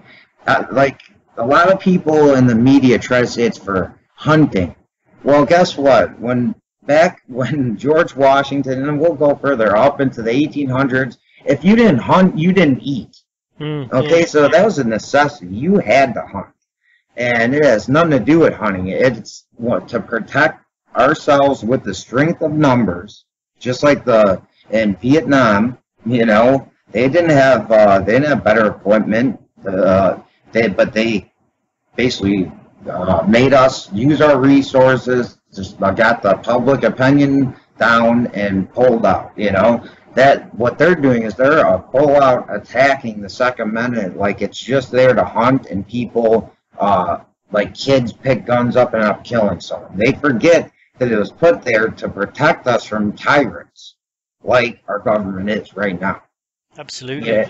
Because strength in numbers, yeah, we don't have rocket launchers and all that, but if everyone had guns, and there's a jet, I think it's a famous World War II general in the Japan Army, I think, said that we could never have a ground invasion in the United States.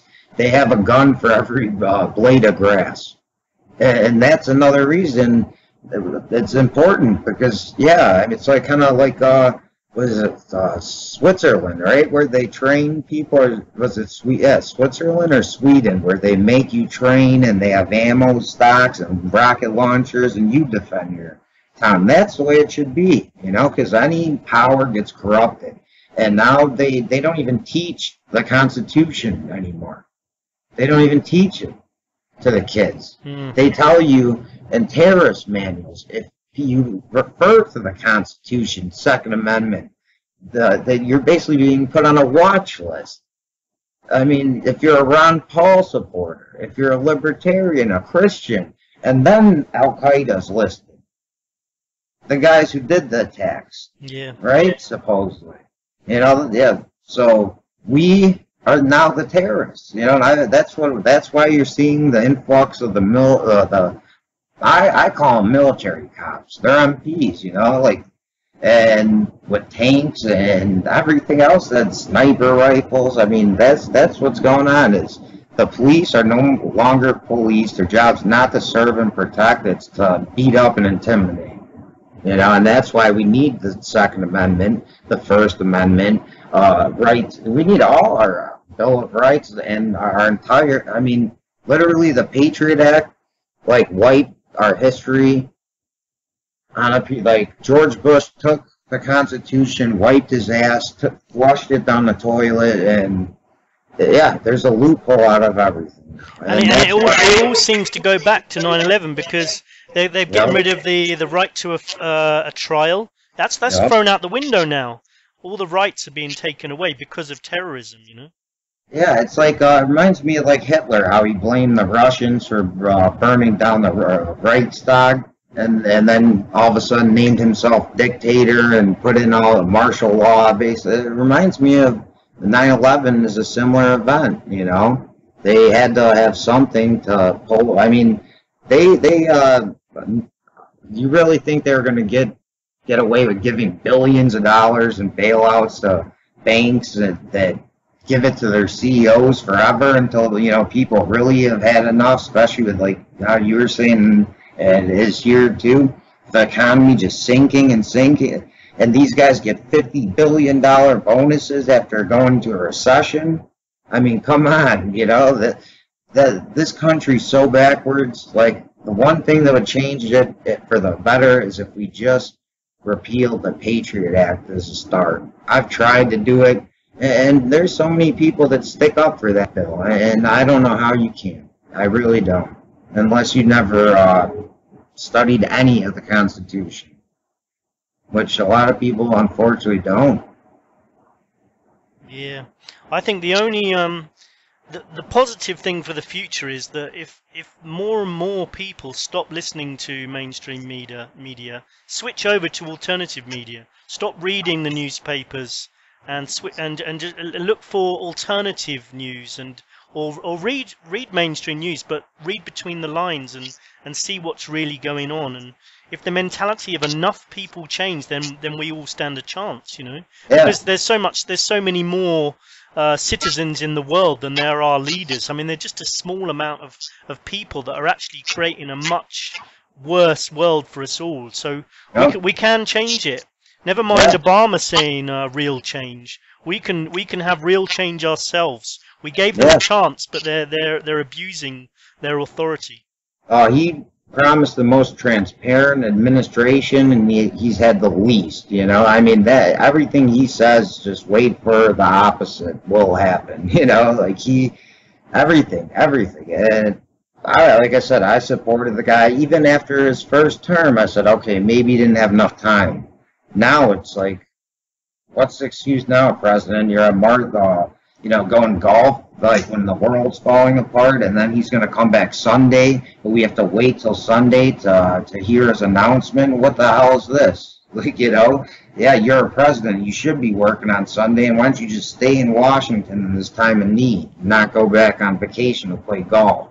That's how out there these people are. I mean, our president could easily have been calling, Israel, calling Palestine, trying to work somehow. He did nothing.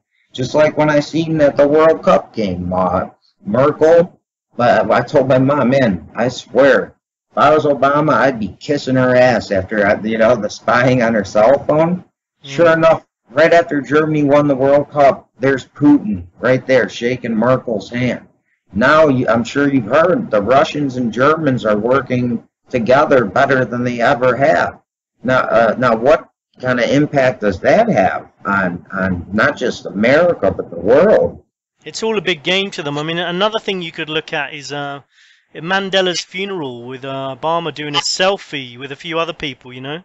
Yeah. I mean, can you imagine going to a funeral, an international funeral, with the world's media looking at you, and it's just a big joke, and you're doing a selfie of this on a phone? It's so just disrespectful. And then they had the fake interpreter. Remember the fake interpreter as well? Like he just walked up and he wasn't even doing any real hand signs. That's right. That was another very odd event. I mean, what is going on? It's Nelson Mandela. You'd think they could at least hire the right, person. Like you said, Obama. But Obama he doesn't give a shit about nothing. He doesn't. It doesn't appear to. I think he's like most of them. He's a complete puppet, and he doesn't care what he says. He's just told to read a certain script, and this is what people have to realize. These people don't really have an awful lot of power, although in some ways they do. If Obama stood up tomorrow and just ignored what he was being told to say, he could actually do something. But I think he's some kind of mind control victim, because he's just doing exactly as he's told. I think they groomed this guy, like you said, to bring in a healthcare system where they could throw fines at people who can't afford to pay it because it's not affordable. That's for damn sure. And he was brought in to have the borders open. Cloward and Piven it's a Democratic strategy. Rex 84.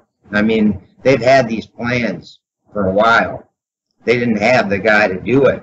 Well, they threw an African American in there, thinking the world would be like, wow, America's, taking steps forward and happy, and then the stab in the back comes, And he had great speaking ability, but it seems like you said he lost his grip. He couldn't do anything. So who either put so much fear into a president of the United States who's running him, or who actually tells Obama what to do?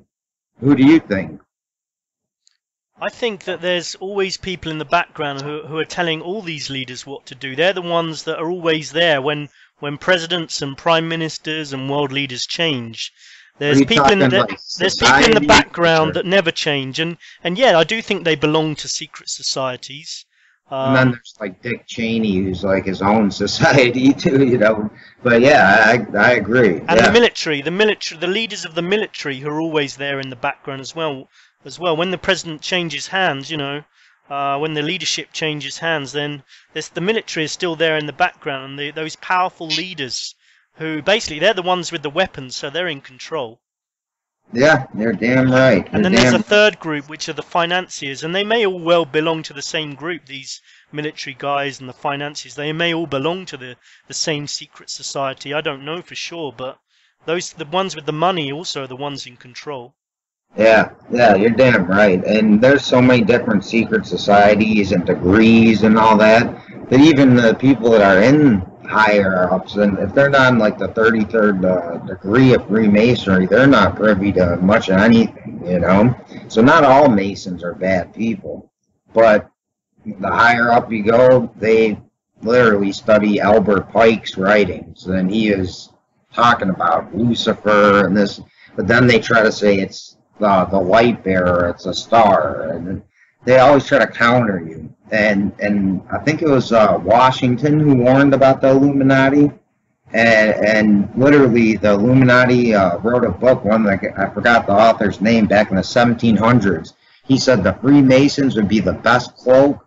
We could hide out, they're secret, and we could, infiltrate governments and get them to do what we want, like from within.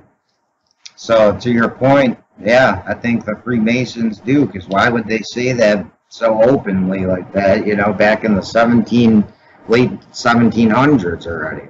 I think it should be illegal for any member of the government to be part of a secret society, and it should be illegal for any secret society to accept a member who's in a position of authority over other people in government.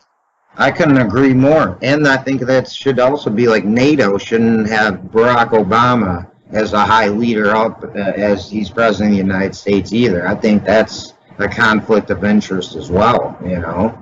You're telling me there's no one else they could have elected?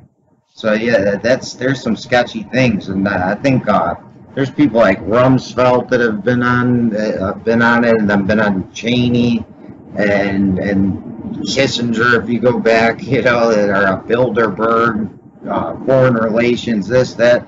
Either you do your damn job or go hang out with your friends, okay? You know, either do your job or go to your meetings. Yeah, if you want to belong to one of these secret societies, then yeah, then go play your games, but you're not allowed to be, you know, involved in the government of our countries.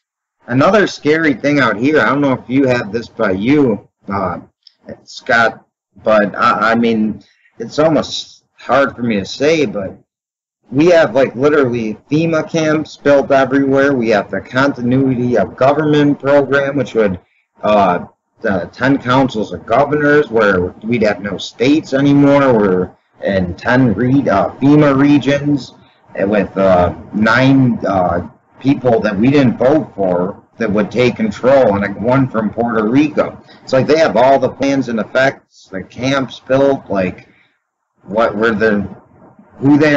they going to throw in and when, and what's going to trigger it is the thing I'm worried about. And the weird thing is all the rich people, the former NSA people, are going to the Ozarks, one of the safest places in the U.S., and buying like fortress-like castle-looking houses. And they're openly saying that they are preparing for some like doomsday event.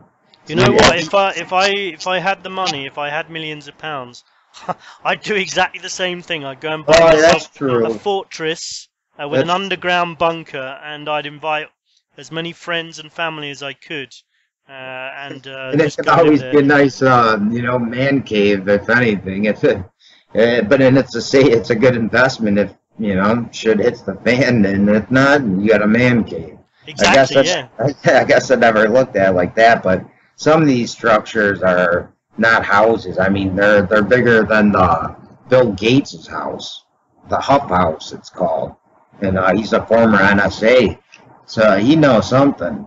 A lot of these guys are. I mean, they got Cheyenne Mountain. We have rumors here at O'Hare Airport that there's structures underground. There's rumors at Denver, but did you know at Denver's airport it actually says this capstone was placed by the New World Air Force Commission or Airliners Commission, New World Order airliners, basically.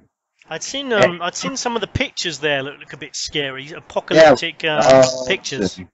Getting stabbed, and the Nazi-looking troops, and like all the different animals and people like crying and dying and stuff. Why do you put that in the airport?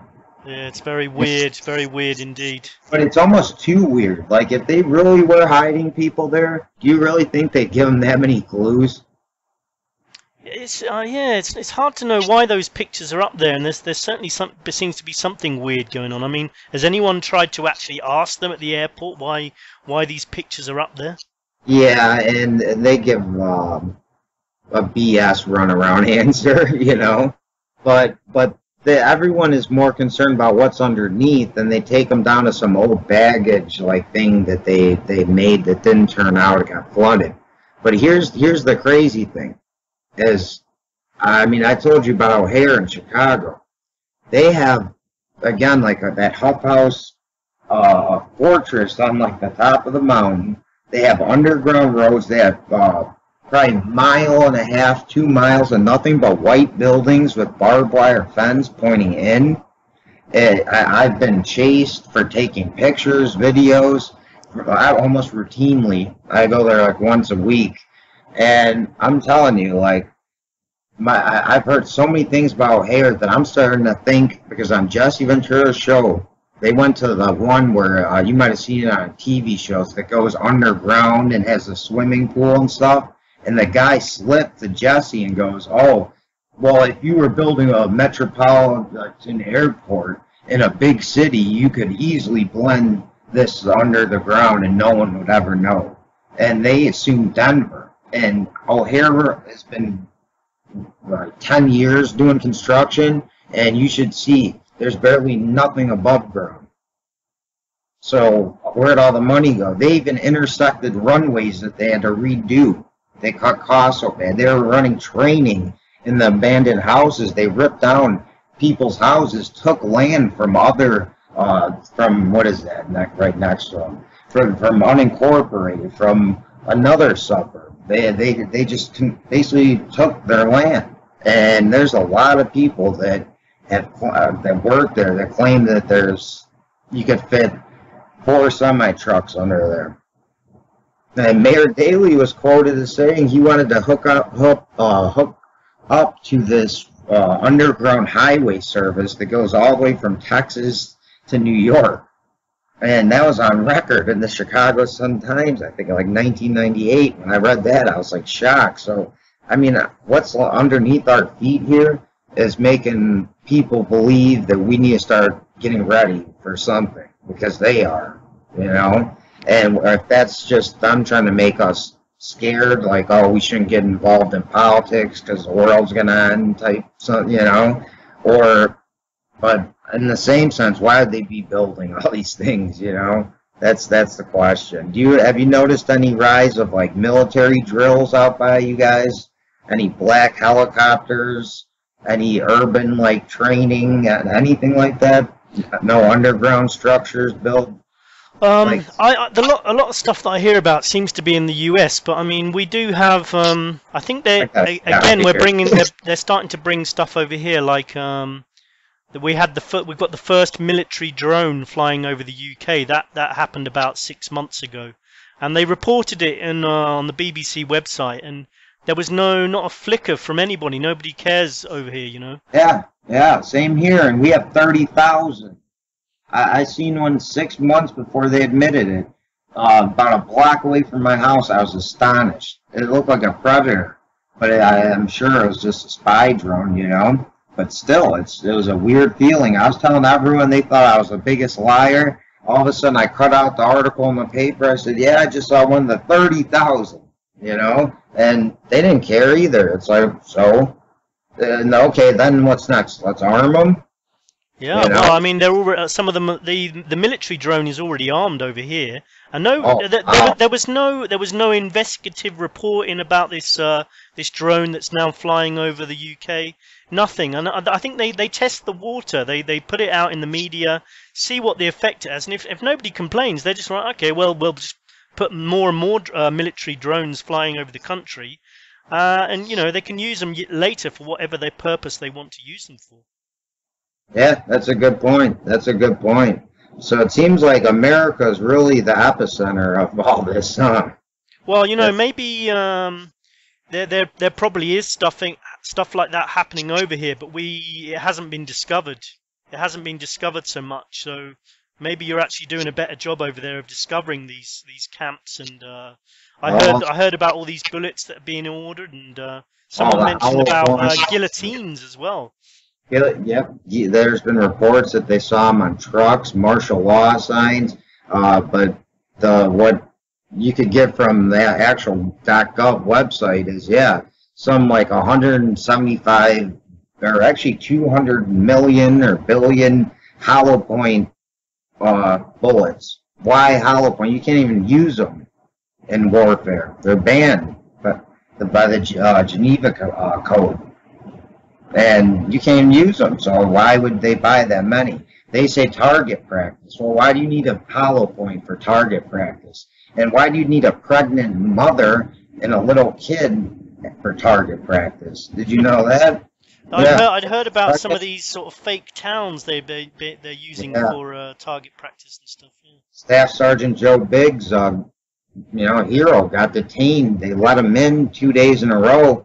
They had churches there. It was eerie. The subway was modeled right off of Washington subway. I mean, it was eerie. It's like, what else could they be training for? You know? Well, he was like, when I went to Afghanistan, we trained in similar conditions. This is a small city. Then they found one that was primarily for African Americans. Then they found one for farmers. So are they going for everybody? Or, we don't know. But the key is that Obama and a lot of people keep saying it's our fault for him not doing anything. Not the fact that he's just on vacation all the time. It's our fault, the people that bitch at him. And I'm telling you, he's sparked this whole thing. Like you said, I think he's like a closing pitcher in baseball. He came in to finish America off, get the last 3 outs. And I think that's maybe why you can see these camps being built and stuff, is because, number one, I think the American economy is going to collapse, and I think it's going to happen over there before it's going to happen here, maybe. And number two, you guys are armed. You guys have got the guns. We haven't over here, so it's probably going to be easier for them to control people when the economy does collapse. But over in your countries, you're going to need. They know that they're going to have more of a fight. It's going to be a civil war. Yeah. I mean, I guarantee you, if they even just come to confiscate guns, that could trigger a civil war. Let alone try to imprison people in FEMA camps and civilian inmate labor programs and things like that. So I'm telling you, I pray every day that somebody in 2016 could help this country. But I found out last week Ted Cruz, one of my hopes, might not even be a citizen himself. Wayne Madsen said that. So then we have Rand Paul, and I like Rand Paul, but he's not his father. How do you feel about Rand? I've heard lots of good things about him, watching the Alex Jones show and stuff like that. But my personal opinion is we need to give up the idea that we can just put different people in and get some kind of good result. Because the problem is, even if you put a decent person in power in America, they're going to get killed basically, or they're going to do some operation where they lose popularity and get chucked out for some reason. They're not going to let a decent person take control, because the entire system has been built so that decent people don't get to the top. So I think it's going to be very difficult for a decent person to get there. And I think we need to dismantle the system somehow, because the media controls elections as well. And financiers control the elections. So how are you going to get someone decent in power and actually keep them there? That's the question. How do you know that how Mitt Romney screwed Ron? Did you hear that? How Mitt Romney screwed Ron Paul really bad? He had his buddy calling a fake snowstorm. He worked at a weather channel. They closed down a district that Paul would have won. Then they had some guys who were dead voting for Romney and another one that was closed. And every news outlet would just skip over Ron Paul when he was second behind Romney, or sometimes ahead of him. They could go Romney and just ignore Ron Paul. A guy made a video on YouTube about that, and it's appalling. He was like a percentage point behind, and they act like he was out of the race, and then they keep coming at him with the racist papers he supposedly wrote, which he did in 20 years ago, and if you look in American Drive, you see Ron Paul stickers everywhere. You would have think this guy won the president. You would think he was like a dictator and still president. They're everywhere. And I've never seen a Mitt Romney sticker. I did see Obama, but not much anymore. But I'm still seeing Ron Paul. I think people are still under the illusion that they actually vote their presidents and prime ministers in. But I don't think that's what happens. Electronic voting made that even more questionable, because Romney owned a lot of the machines that were in a few states that he was real close with Ron Paul, and that's all it takes, Then the way I look at it, it's a bit like if you've got a really good product you want to sell, you could have someone with the best product, i.e. a decent person who could become president, and you could have someone whose product is awful. But if that person's got all the money and all the backing and can do all the advertising for that product, and everyone's going to hear about that product, and the media will be behind that product, there's no way the good product's going to get chosen, is it? Yeah, that's a good point. It really is. That's actually a major problem in this country too right now, driving everything else down. Well, didn't you try to get a petition to get Jesse Ventura Oh yeah, elected? I was censored like at least 13 times, but the first one I got it right here actually. I think we had like 2,490 something signatures, and I just did it, and I had like, or that actually was the second day. The first day I had one signature. And all of a sudden, I looked the next day and I had to like double check. It's like I'm like, what, 2,000? And I seen Jesse posted it. So all of a sudden, I go to see, and they said it was blocked. They didn't give me a reason. I demanded. I wrote an email demanding one. Then I decided to respond and do another one saying, please do not remove this petition about Jesse Ventura. And they removed it before even one person, before I could sign. So I took a picture of that, and I wrote articles for Infowars.com exposing it. Yeah, I mean, I think Jesse Ventura would make a great president if the structure behind him was changed so that he was able to bring about some decent changes. Not like Obama, who's just sort of signing off anything he wants, and it's not actually good things. Jesse seems like someone who's got the right idea. Yeah, Jesse cares about the people. I hate people that try to act like he's crazy. He has questions. That's what you're supposed to do. If you believe everything you hear, you're an idiot. You got to look for stuff yourself, because he challenges the official stories. Yeah, he make it seem he's a lunatic, but that's what a good politician should do. Well, one thing I saw. I liked on the internet was when he was on Piers Morgan's show, and he mentioned about this Building 7 that came down, and the BBC were reporting it before it actually happened.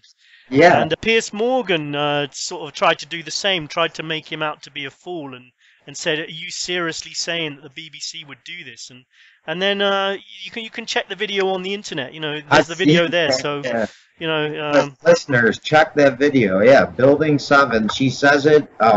Apparently, another building, this one, Building 7, has just collapsed, and it's standing there. And then, 10, 15 minutes later, it goes down. I mean that. How does that happen? That's just impossible. So that's a smoking gun. I mean, there's so many things. You had cars that were spontaneously combusted, but paper right next to it. I mean, I personally think there's something else in play there that day that justified the towers, because the earth, the Richter scale, it basically only accounts for half of each tower. The rest was justified. Now, what could justify it? Well, I mean, with 9/11. The simple fact is, these people are supposed to represent us. If we want a proper investigation into why it happened, then they should provide it instead of giving us all and answer everyone's questions, because that's what they're there for, to answer questions. Exactly. And in a way, though, they weren't even given the resources to find any conclusions. That's the sad thing, is they were basically given no money. They didn't even get to talk to the lady April Gallup, who actually came out of the hole of the Pentagon and heard an explosive, not a missile, but a bomb planted in there. They wouldn't talk to her. They wouldn't talk to all sorts of key witnesses. A guy who says he found the black box, they wouldn't talk to him. But then he got thrown in jail. So I'm telling you, with 9/11. All the black boxes are gone, but they have all of their IDs. Yeah, I mean, that's just crazy. And the same thing happened recently with the MH17 flight that crashed in Ukraine, that they suddenly found these pristine passports. Everything else around was charred remains. They're stacked in a big pile, right? Yeah. But yeah, I seen that picture. Yeah, that did look like they're all brand new. Like everyone went 2 days before they left and got passports. Yeah, that is suspicious. Let's see. I mean, you want to go for another 10, 15? I'll probably have to wrap up in about 5, actually, if that's okay. All right. Another 5 minutes, and then I better make a move. All right. Let's see. You have anything you'd like to ask me? 'Cause I got a couple big ones for you at the end, but. Okay, I was just going to say about, you asked me about how people's mentality's changing. What about you? I mean, doing this show that you're doing, have you got any grasp on how many people are actually questioning the truth over there? How big is the truth movement in the USA? We hear about like those Luke, what's his second name again? Yeah, Wisconsin, yeah. We Are Change, and that seems to be a growing movement, isn't it, over there? Yeah, started when he was 17 and scared the system, bad. Yeah, no, I would say that the population is waking up at probably a more rapid pace than ever. I mean, I'm 27 years old, so when I was in high school when 9/11 happened, and I already said there's no way that we didn't have fighter jets shooting them. I knew right away, something ain't right. So everyone called me like unpatriotic, and now we're kind of getting over that gap of, hey, you're a tinfoil hat, conspiracy theorist, and that's the big step. And yeah, you're right. I'm proud of this country for taking some steps forward. And I guess when you get trampled on so much, eventually you're gonna wake up, and we have, and the youth is taking charge. I got to admit, because they're not afraid. A lot of people, like even my father is a great man. God rest his soul. He wouldn't challenge authority. A lot of people are afraid to. I think it's the youth that, I guess, for lack of a better term, have the balls to do it. Good, yeah. Another thing I was going to ask you quickly was your opinion on the Bin Laden raid. I mean, I thought it was very suspicious when they said, we buried him at sea. To me, that just seemed like the most lazy cover-up I've ever heard of, Yeah, and then all the guys that were on the mission got killed. Yeah, SEAL Team 6, wasn't it? Yeah, they like 2 helicopters went down with like a lot of the people on there. So that isn't saying something too. I don't know what else. I mean, honest to God, I wasn't there, but I don't think he was. I think it was like a decoy. I think they set it up to give Obama something to campaign on. Yeah. Like our accomplishment. I got Osama. No, you got one a lookalike, or maybe they paid the guy off to go there. I have no idea. Even though they did crash a helicopter, so that they did an operation. Who was in there and who they shot, we'll never know. But what I think is it's fishy, like you said. Too fishy. I would want this guy alive, wouldn't you? And bring him back so the families could just stone him to death, maybe, or at least get to see him try, like have a trial. We haven't had a trial for one terrorist. No. Yeah, they're supposed to give up everything, right? But not one guy's been tried. Bring Bin Laden. He could expose so much about the rest of the group. Absolutely, and maybe they could kill him like the way they did with Benito Mussolini in Italy. They hung him upside down and let the crowds just rip them apart. Yeah, exactly. Something along those lines. Check out Truth is Stranger Than Fiction with Pete Wichert. I appreciate that, Scott. Thank you, man. Anytime. And since you said it, I'm formally right now welcome. Anytime you want to come on, you're welcome to come on. Just let me know.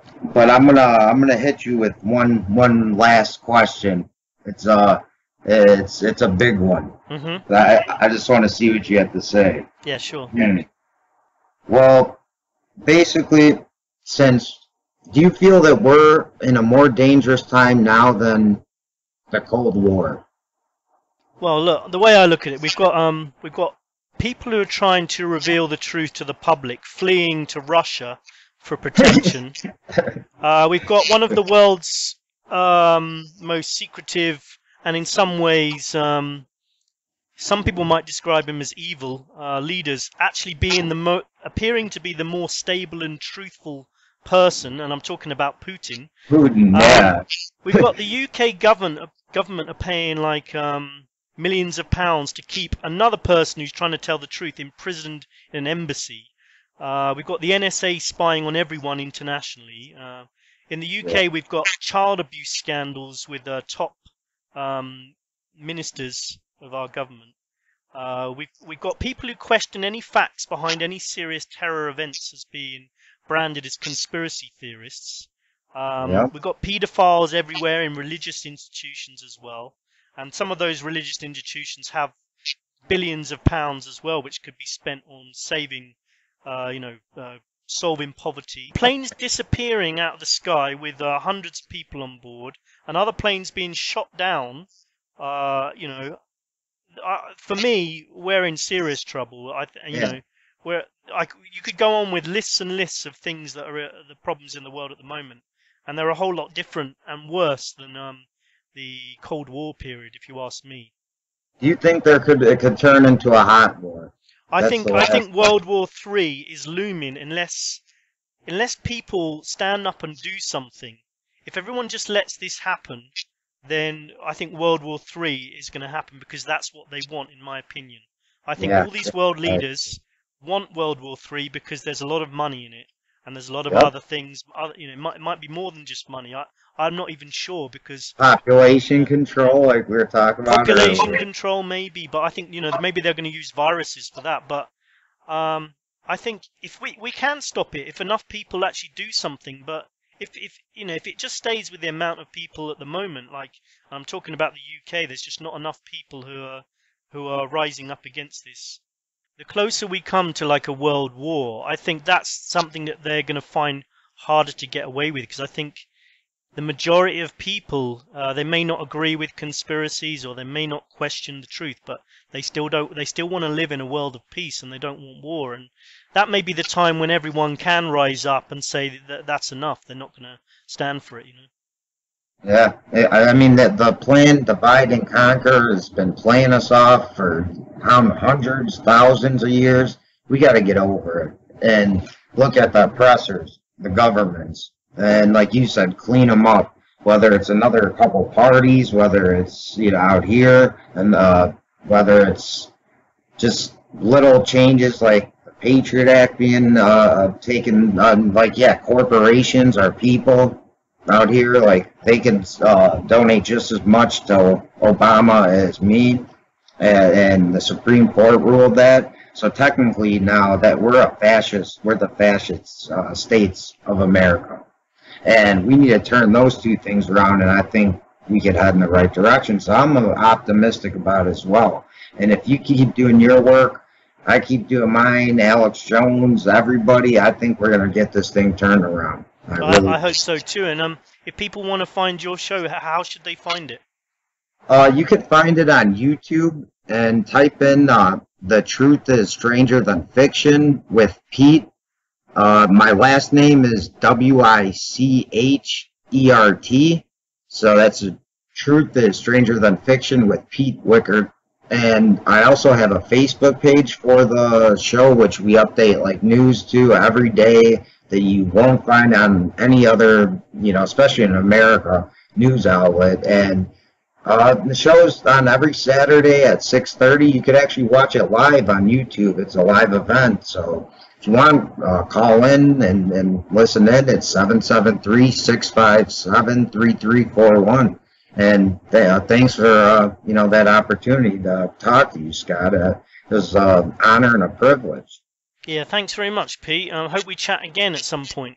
Yeah. Hey, I got your number. We'll be in contact, buddy. I promise. Okay. Okay, brilliant. All right then. Well, thanks, Pete, and catch you later. Yeah. Yeah. Thank you for coming on. Thanks a lot, man. Great to talk to Pete. We'll be linking up with him again soon, possibly from the Ukraine. Remember, just go on to YouTube and type in The Truth is Stranger Than Fiction, or just Pete Wichert, spelled Wichert. We're just going to check in with our academic researcher, formerly from the University of Bilkent, and now conducting further research from the AGU State University in Kayseri, east of Cappadocia, in the shadow of the Erciyes volcano. It's a bit of a mouthful. I'll have to learn that off by heart. next week we're going to be talking to him. So we're just going to say a quick hello to him now, though, and find out what we're going to be talking about. Hello, Anthony. Hi, how are you? Yeah, good, thanks. Good, thanks. Welcome back to Truth Sentinel. Oh, thank you very much. I know you're only staying with us very shortly today, but I just wanted to ask, you're coming on next episode. What will you be talking about? Yeah, I want to talk to you a little bit about the positive thinking movement, especially in the US, but worldwide, really, and some of the effects that has had on business and other realms there.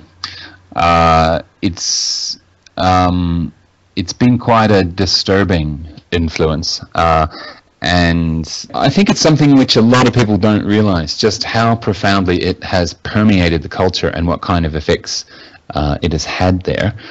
So I'm hoping to talk about that with you for a while in the next episode. I think we're going to have our first sort of mini debate about that. I'm going to try and argue on the side that positive thinking in general is a good thing. I'm going to set up a poll online so that people can vote at the end of the show. Great. Okay, well, thank you very much, and we'll see you next weekend. Okay, I'll see you then. Thanks, Scott. Okay, see you. Bye. Bye. Remember, blind belief in authority is the greatest enemy of truth. Or you could say the greatest enemy of truth is blind belief in authority. I don't think it really matters, but Albert Einstein said it anyway. It's on the back of our Truth Sentinel t-shirts. They've actually arrived now, so we've got them here. You can get one if you add a donation to our donations button, which is on the About section of the YouTube channel in the top right corner, the same place where the voicemail is. Feel free to support us. We really do appreciate it. Anyone who donates over £30 or more, even if it's not all at once, you can do it in stages, and then send me an email and with your address and your size of your t-shirt, and we'll send you a t-shirt. Smaller donations are really welcome. They all add up, and you'll get a mention on the show as well, just for smaller donations. Basically, you can find pictures of the t-shirts on Twitter. You'll find pictures of the Truth Sentinel t-shirts there, and I'll probably put some up again on this episode so you can see them. I wore one into town today, and I could see people reading the back. The front is just the Truth Sentinel icon. The back is the Einstein quote, and it does make you. It is nice. There's something nice about letting people know what you think, and I think at some point as well it'll be a good way of meeting people, because when people read that on your back, they'll know that you don't support the government, basically, which is good or bad, or whichever way, however you prefer to look at it. But personally, I want people to know. By the way, if you do make a donation and for any reason you don't want your name mentioned, please just let me know by email. This week's thanks goes to Phil G. Thanks so much for your contribution, Phil. We've got lots of interesting topics coming up, and hopefully interesting guests as well. If you are knowledgeable about a particular topic, then please email us scottsentinel9@gmail.com. So just repeat that, scottsentinel9@gmail.com, and just let me know what you can come and talk about, and we'll set it up. If you're a listener, you just want to come and say hello, leave a voicemail on the top right of the YouTube channel, or just send me a mail, and you can, if you want to come on and speak a bit longer.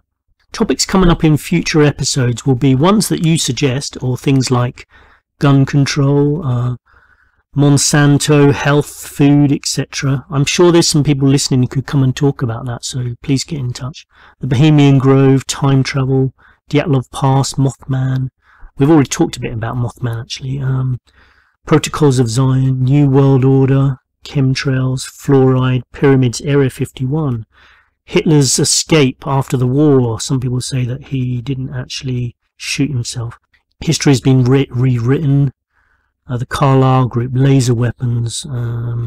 There's all kinds of things we can talk about. Philadelphia experiment, Skull and Bones, the Vatican, positive thinking, which we'll be talking about soon, parallel universes, the Illuminati, of course, education, mind control, man-made diseases, holographic universe, simulated universes, philosophers, the Ark of the Covenant, Noah's Ark, serial killers and voices, aliens amongst us. The list goes on. Other shows that I tend to listen to are Hagman, Freeman, Fly, Mark Cocking, John Gary, David Icke, Pete Wichert, Truth is Stranger Than Fiction, who we spoke to just a moment ago. If you feel like you could sponsor this channel or advertise with some product that's related to truth, then please contact us. Could be a book, show, ethical product, etc. And I hope everyone has a great week. Thanks again for listening. Catch you later. Goodbye.